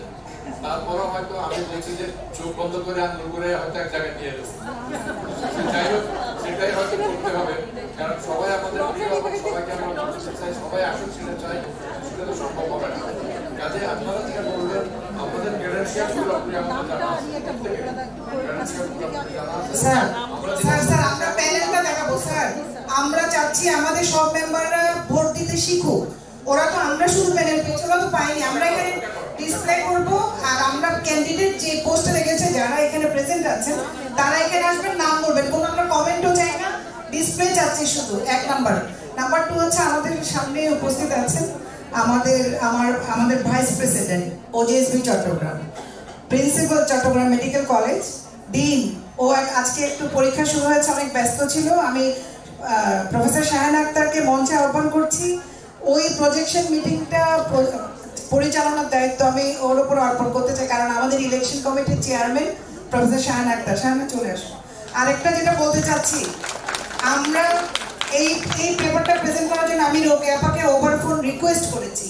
এটা আপনাদের মনের মধ্যে জাস্ট একটা নক দিলাম যে damage control surgery can be done. এটা যখন আর হতাশ হয়ে যায়, রোগী বাঁচাতে পারলাম না, আমি মরে যাচ্ছি, নিজের জান দিয়েও রোগীটা বাঁচাবো, সেটার সময় করতে হলে তখন ড্যামেজ কন্ট্রোল সার্জারি। তো আমি চাচ্ছিলাম যে আপার যেহেতু করেছেন, আমরাও শুরু করছি, কাজে সবার মধ্যে এটা একটা নক, সবার মাথার মধ্যে এটা নিয়ে চর্চা হোক। আমরা এটার জন্য একটা করব, ওয়ার্কশপ করবো হ্যান্ডসন। আমরা পিপিএইচ কন্ট্রোল নিয়ে কাজ করছি। অ্যাজাম্পশন অফ ব্লাড লস বলতেছি, how can prevent the blood loss, অথবা এরকম ধরনের খারাপ কেস কিভাবে, এটা নিয়ে আমরা ওয়ার্কশপ করবো। আমি আশা করবো ওজিএসবি থেকে করবে, সেন্ট্রাল ওজিএসবি, আর আমরা চিটাগাং ওজিএসবি অলওয়েজ। আমি দাবি করতে পারি আমি পিপিএইচ নিয়ে ওয়ার্কশপ একেবারে জেনারেল সেক্রেটারি হওয়ার 2013 থেকে আমরা করছি এখানে, সাহেবা ম্যাডাম সহ আমরা সবাই। তো কাজে আমরা ব্লিডিং এর সাথে আছি, ব্লিডিং এর প্রতি কোনো আত্মসমর্পণ না, ব্লিডিং বন্ধ করতে হবে, ব্লিডিং হতে দিব না, এটা হচ্ছে আমাদের মোটো। তার এর আগে আমি প্রফেসর শাহান একটা, আমরা যারা আমাদের সায়েন্টিফিক পার্টনার তাদেরকে তো আমাদের একটু, ওরা একটা নতুন প্রোডাক্ট লঞ্চ করেছে, ওরা একটা কেক কাটবে, একটা নতুন প্রোডাক্ট, আমি ওদেরকে আহ্বান করব। তারপরে আমাদের বহুল প্রতীক্ষিত সেই প্রজেকশন মিটিং, সবাই আমরা কে কি চাচ্ছি, কোন পোস্ট, এটা নিয়ে আমাদের আলোচনা হবে, এটা ডিসপ্লে হবে। এবং একটু কেকটা কেটে ফেলি।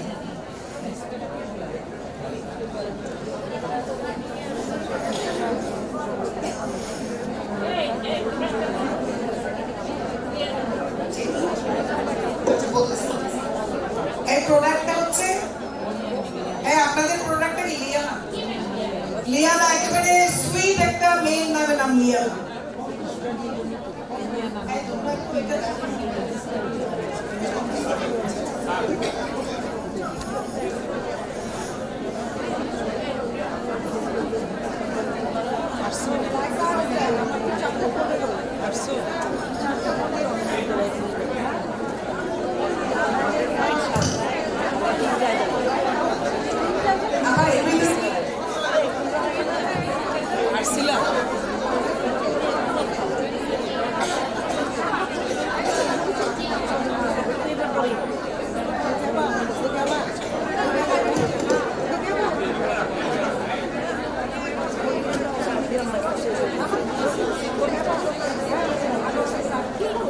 আসসালামু আলাইকুম। এখানে যারা উপস্থিত আছেন,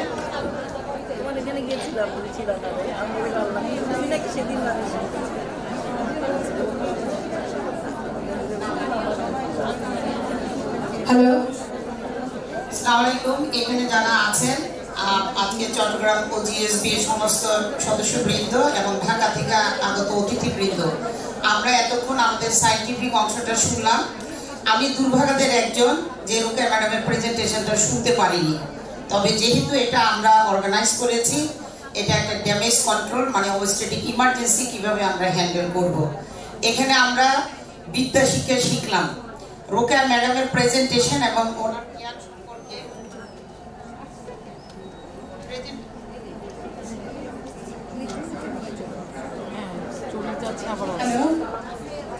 রোকেয়া ম্যাডামের প্রেজেন্টেশন এবং ওনার জ্ঞান এবং স্কিল সম্পর্কে কারো কোনো ধরনের কোনো সন্দেহ বা দ্বিমত নাই। আমরা প্রতিদিন লেখাপড়া করি, কিন্তু আমরা কাজ করি আসলে পেশেন্ট যারা হিউম্যান বিইং, তাদের প্রতি অ্যাটিটিউড এন্ড বিহেভিয়ার আমাদের কীরকম হতে হবে। আমি রোকেয়া ম্যাডামের একটা উদাহরণ এখানে একটু দিতে চাই। আমি তখন অন্য ইউনিটে ছিলাম, রোকেয়া ম্যাডাম আরেকটা ইউনিটের হেড ছিলেন। আমাদের রাতে এরকম একটা ইমার্জেন্সি পেশেন্ট এসছে, রাপচার ইউটেরাস। আমাকে কল করা হয়েছে, আমি তখন অ্যাসোসিয়েট প্রফেসর। রোকেয়া ম্যাডাম ওনার আরেকটা আত্মীয় ভর্তি হয়েছে সিসিইউতে, তখন রাত 2টা। উনি আমাদের সিএকে টেলিফোন করেছে যে আমার এরকম আত্মীয় ভর্তি হয়েছে সিসিইউতে, আমি আসছি, তোরা একটু যা। আমাদের সিএ ওখানে গিয়েছেন, রোকেয়া ম্যাডাম ওইখানে ও থাকা অবস্থায় আসছে, পেশেন্ট দেখছে, সিসিইউর পেশেন্ট। আমার সিএ বললো, ম্যাডাম আমাদের তো এরকম রাপচার ইউটেরাস একটা আসছে, আমরা আমার জন্য গাড়ি পাঠাইছি, ততক্ষণে কি আপনি একটু আমার রোগীটা দেখে দিবেন? ম্যাডাম কিন্তু অন্য ইউনিটের ম্যাডাম, সে দোতলা থেকে 6 তলায় এসছে এবং আমি এসে পৌঁছানোর আগে উনি সেই কেস ম্যানেজ করছে, অপারেশন করছে। আমার মনে হয় আমাদের ম্যাডামদের থেকে রোগীদের প্রতি এই ভালোবাসা, এই অ্যাটিটিউড এন্ড বিহেভিয়ার শিখতে হবে, শুধুমাত্র বিদ্যা শিখলে হবে না। রোকেয়া ম্যাডামদের থেকে আমরা অনেক শিখেছি। ওনার আমার মনে হয় আমাদের এই ড্যামেজ কন্ট্রোল বা ইমার্জেন্সি ম্যানেজমেন্টের জন্য আমাদের আন্তরিকতা সেরকম থাকতে হবে।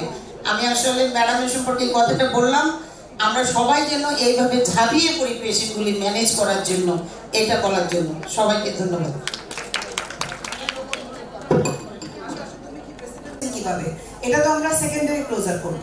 তাহলে আমাদের একটা শ্রীলঙ্কাতে তাজিন আব্বাস প্রেজেন্ট করেছিল, ও দিয়েছিল 12টা ব্যাগ। এটা হচ্ছে কাভারিং, যে ওই ক্লোজার না করে ও একটা 12টা ব্যাগ দিয়ে ওটাকে পরে 24 আওয়ার্স পরে ও এটা ক্লোজ করেছে।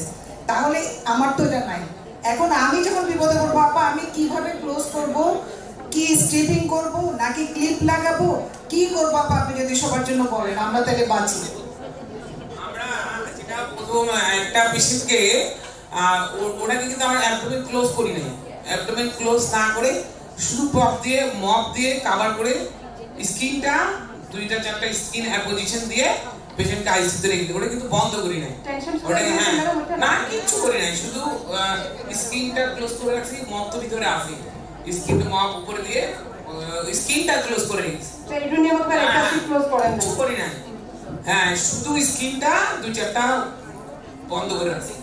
তারপরে থেকে আস্তে আস্তে যখন আরো বুদ্ধি জ্ঞান বাড়লো, তখন বললাম কি র্যাকটা শীটটা বন্ধ করি না, পেরিটোনিয়ামও দিই না, র্যাকটা শুধু বন্ধ করি না, শুধু স্কিনটা সাবকিউটিনিয়াস টিস্যু স্কিন সেলাই করে ড্রেন টিউব দিছি, কিন্তু 20 র্যাকটা শীট বন্ধ করেন নাই? না, ওটা শীট বন্ধ করি না, র্যাকটা শীট বন্ধ না করে চলে আসে। কিন্তু হ্যাঁ র্যাকটা বন্ধ করলে কি অ্যাবডোমিনাল কম্পার্টমেন্ট, হ্যাঁ অ্যাবডোমিনাল কম্পার্টমেন্টাল সিনড্রোম হতে পারে। তারপরে এখন যে লাস্ট যে 2 ইয়ারটা করলাম, ওগুলোতে একটা শীত বন্ধ করে আসছি, কোনো সমস্যা হয়নি।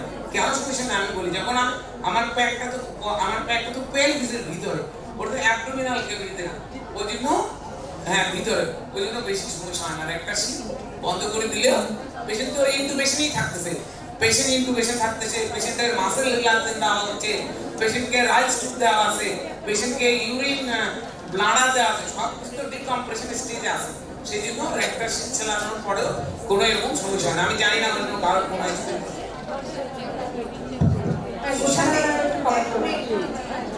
আচ্ছা, আমরা কি একটু লাস্টে আবার কমেন্টে ছোট করে দিয়ে তারপর ম্যাডাম আপনার কাছে আসবো নাকি? আসসালামু আলাইকুম। ডক্টর মুসলিনা প্লিজ একটু দাঁড়াও। মুসলিনা একদিন এরকম একটা বিপদে পড়ে, তারপরে আমি রুনা আর শর্মিলা আমরা একটা কাজে বাইরে ছিলাম। ও বলে কি ম্যাডাম আমি আর কি করবো, ও তো সার্জন নিউরোলজি সবাইকে দেখেছে, এখন ওকে বললাম যে আমরা তুমি প্যাকিং করো মপ দিয়ে ভিজাও, তো তাই করেছে। এবং 2 দিন পরে সেটা আইসিইউতে ছিল ওই পর্যন্ত, এবং 2 দিন পরে এটা লিনার প্রেজেন্সে, লিনা সার্জন হিসাবে এবং আমি ছিলাম ওখানে উপস্থিত। আমরা যেটা করেছি প্রত্যেকটা লেয়ার খুলেছি, এটা ছিল আমাদের 1 নম্বর ভুল, লার্নিং ফ্রম দ্য মিস্টার্স। আমরা একদম পেরিটোনিয়াম থেকে খুলতে মানে পুরো স্কিন দিয়েছি। তো নেক্সট টাইম আমরা নিশ্চয়ই এটা করবো না। আপা যেটা বলেছেন just maintaining the pressure in the abdomen, আমরা ওইটুকুই করবো। আজকে এটা একটা শিখলাম, মপ কেন ইউজ করব, মপ ডিজাইন ইউজ করলে আমি সমস্ত কর্নারগুলিকে কভার করতে পারি। আমার সোর্স অফ ব্লিডিং তো পেলভিস, সুতরাং পেলভিসের অনেক কিন্তু একদম এই জায়গাটায় আমরা অ্যাটেনশন দিয়েছি এবং ও সেইভাবে করেছিল। এবং আশরাফ ভাই একজন সিনিয়র কনসালটেন্ট, অ্যানেস্থেশিয়া কনসালটেন্ট, আমরা ওনার প্রেজেন্সে এটা করেছি। তারপরে যেটা খোলার সময় মপ ভিজায়, অ্যাবডোমেন ওপেন করে ভিজায়, আমরা 20 মিনিটস থেকে হাফ অ্যান আওয়ার ওয়েট করেছি যাতে সফট হয়, এবং খুব জেন্টলি, মানে মপ খুলতেও আমরা অনেকক্ষণ সময় লাগিয়েছি, কেন ওই যে ইনজুরি হওয়ার ইনজুরি পসিবিলিটি ছিল। Thank you মুসলিনা। Thank you madam. আমরা গুলশানের কমেন্ট নিব, এরপর আমাদের শেয়ারিং ইনফরমেশন দিবেন আর ফজিয়া ম্যাডাম কথা বলবেন, এরপরে ফাহমিদা আবার কমেন্ট শুনবো। Madam please. আসসালামু আলাইকুম। ডায়াসের চেয়ারপারসন, চিফ গেস্ট আমাদের স্যার, ডায়াকে অন্যান্য ডিগনেটরিজ, আমার সম্মুখে ডিগনেটরিজ এবং প্লাগেট অডিয়েন্স, আসসালামু আলাইকুম। অ্যাকচুয়ালি ড্যামেজ কন্ট্রোল সার্জারি এটা কিন্তু অনেক পুরনো। আমি বলি যে আমার এক্সপিরিয়েন্সটা প্রথম শুরু হয়েছে কখন, তার আমি রেজিস্টার ছিলাম প্রফেসর সুরাইয়া দেবী ম্যাডাম। তো ম্যাডাম ভিভিএফ অপারেশন করতেন, অনেক সুন্দর অপারেশন করতেন। তো একবার অনেক সমস্যার কমপ্লিকেটেড একটা ভিভিএফ অপারেশন করছিলেন, যেটা পারভেজাইনাল এবং অ্যাবডোমিনাল ওটাই হচ্ছে ইউজ করা হয়েছিল। তো আসলে অ্যাবডোমিনাল রুটে যখন গেলেন তখন তার বিভিন্নভাবে ব্লিডিং কন্ট্রোল করতে ট্রাই করেছিলেন, কারণ অনেক অ্যাডহেশন ছিল, মনে হচ্ছিল যে ইনজুরি হয়ে যাচ্ছে এরকম। তবে হার্ট অ্যান্ড সোল ট্রাই করেছেন ব্লিডিং কন্ট্রোল করার জন্য, কিন্তু যখন দেখা গেল যে actually criteria for damage control step, সেটা যখন হাইপোথার্মিয়া, ব্লাড প্রেশার কমে যায়, ব্লিডিং ক্লিনিক্যালি মনে হয় ডিআইসি হয়েছে, ঠিক এইরকম একটা কন্ডিশনে উনি হচ্ছে পেলভিসের ভিতরে মানে 6 থেকে 7টা মদ দিয়ে বন্ধ করে দিয়ে স্যার উনি আসলে ওই সময়ে মানে রেকটাস আর স্কিন যে থিকনেসটা ইউজ করে স্যার ওইভাবে বন্ধ করেছে।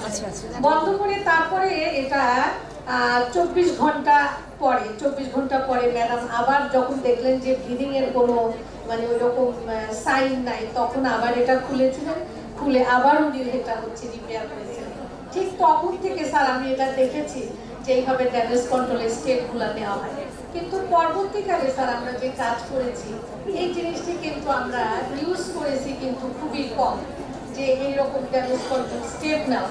কিন্তু এই স্টেপটা আবার আমাকে নিতে হয়েছিল স্যার আমি যখন এনাম মেডিকেল কলেজে জয়েন করেছিলাম ঠিক সেই সময়, কারণ ওইখানে রেফার্ড কেস বেশি থাকতো, আবার আমাদের সার্জারিও অনেক ঝামেলার সার্জারি হতো।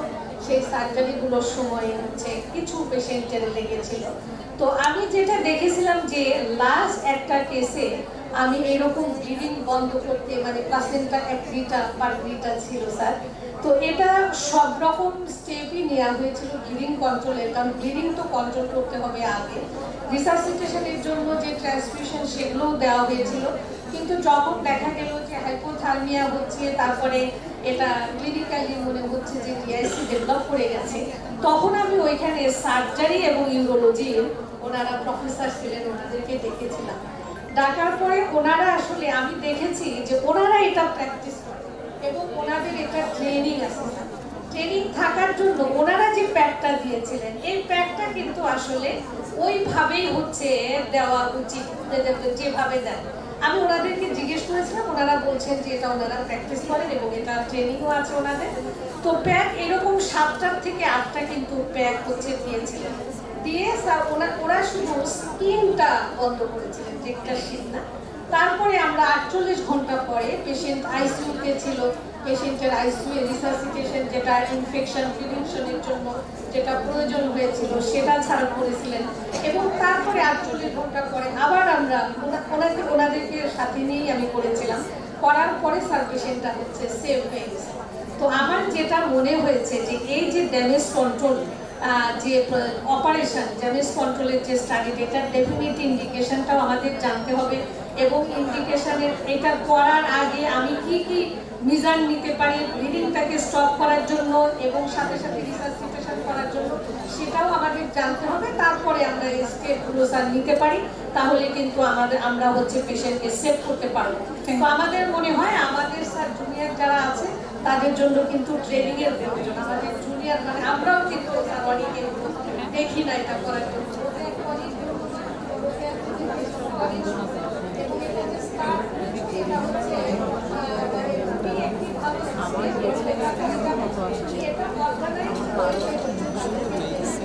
চট্টগ্রাম মেডিকেল কলেজের অনেক ট্রেনিং পাবে এবং রাত বিরেতে হচ্ছে মাদেরকে সেভ করতে পারবে। থ্যাংক ইউ সবাইকে thank you madam. Just a brief comment from Professor Sherin Farha Siddiqui. Then after that, I will take comment from Professor Fawzia Hussain. ধন্যবাদ আমাকে কথা বলার সুযোগ দেওয়ার জন্য।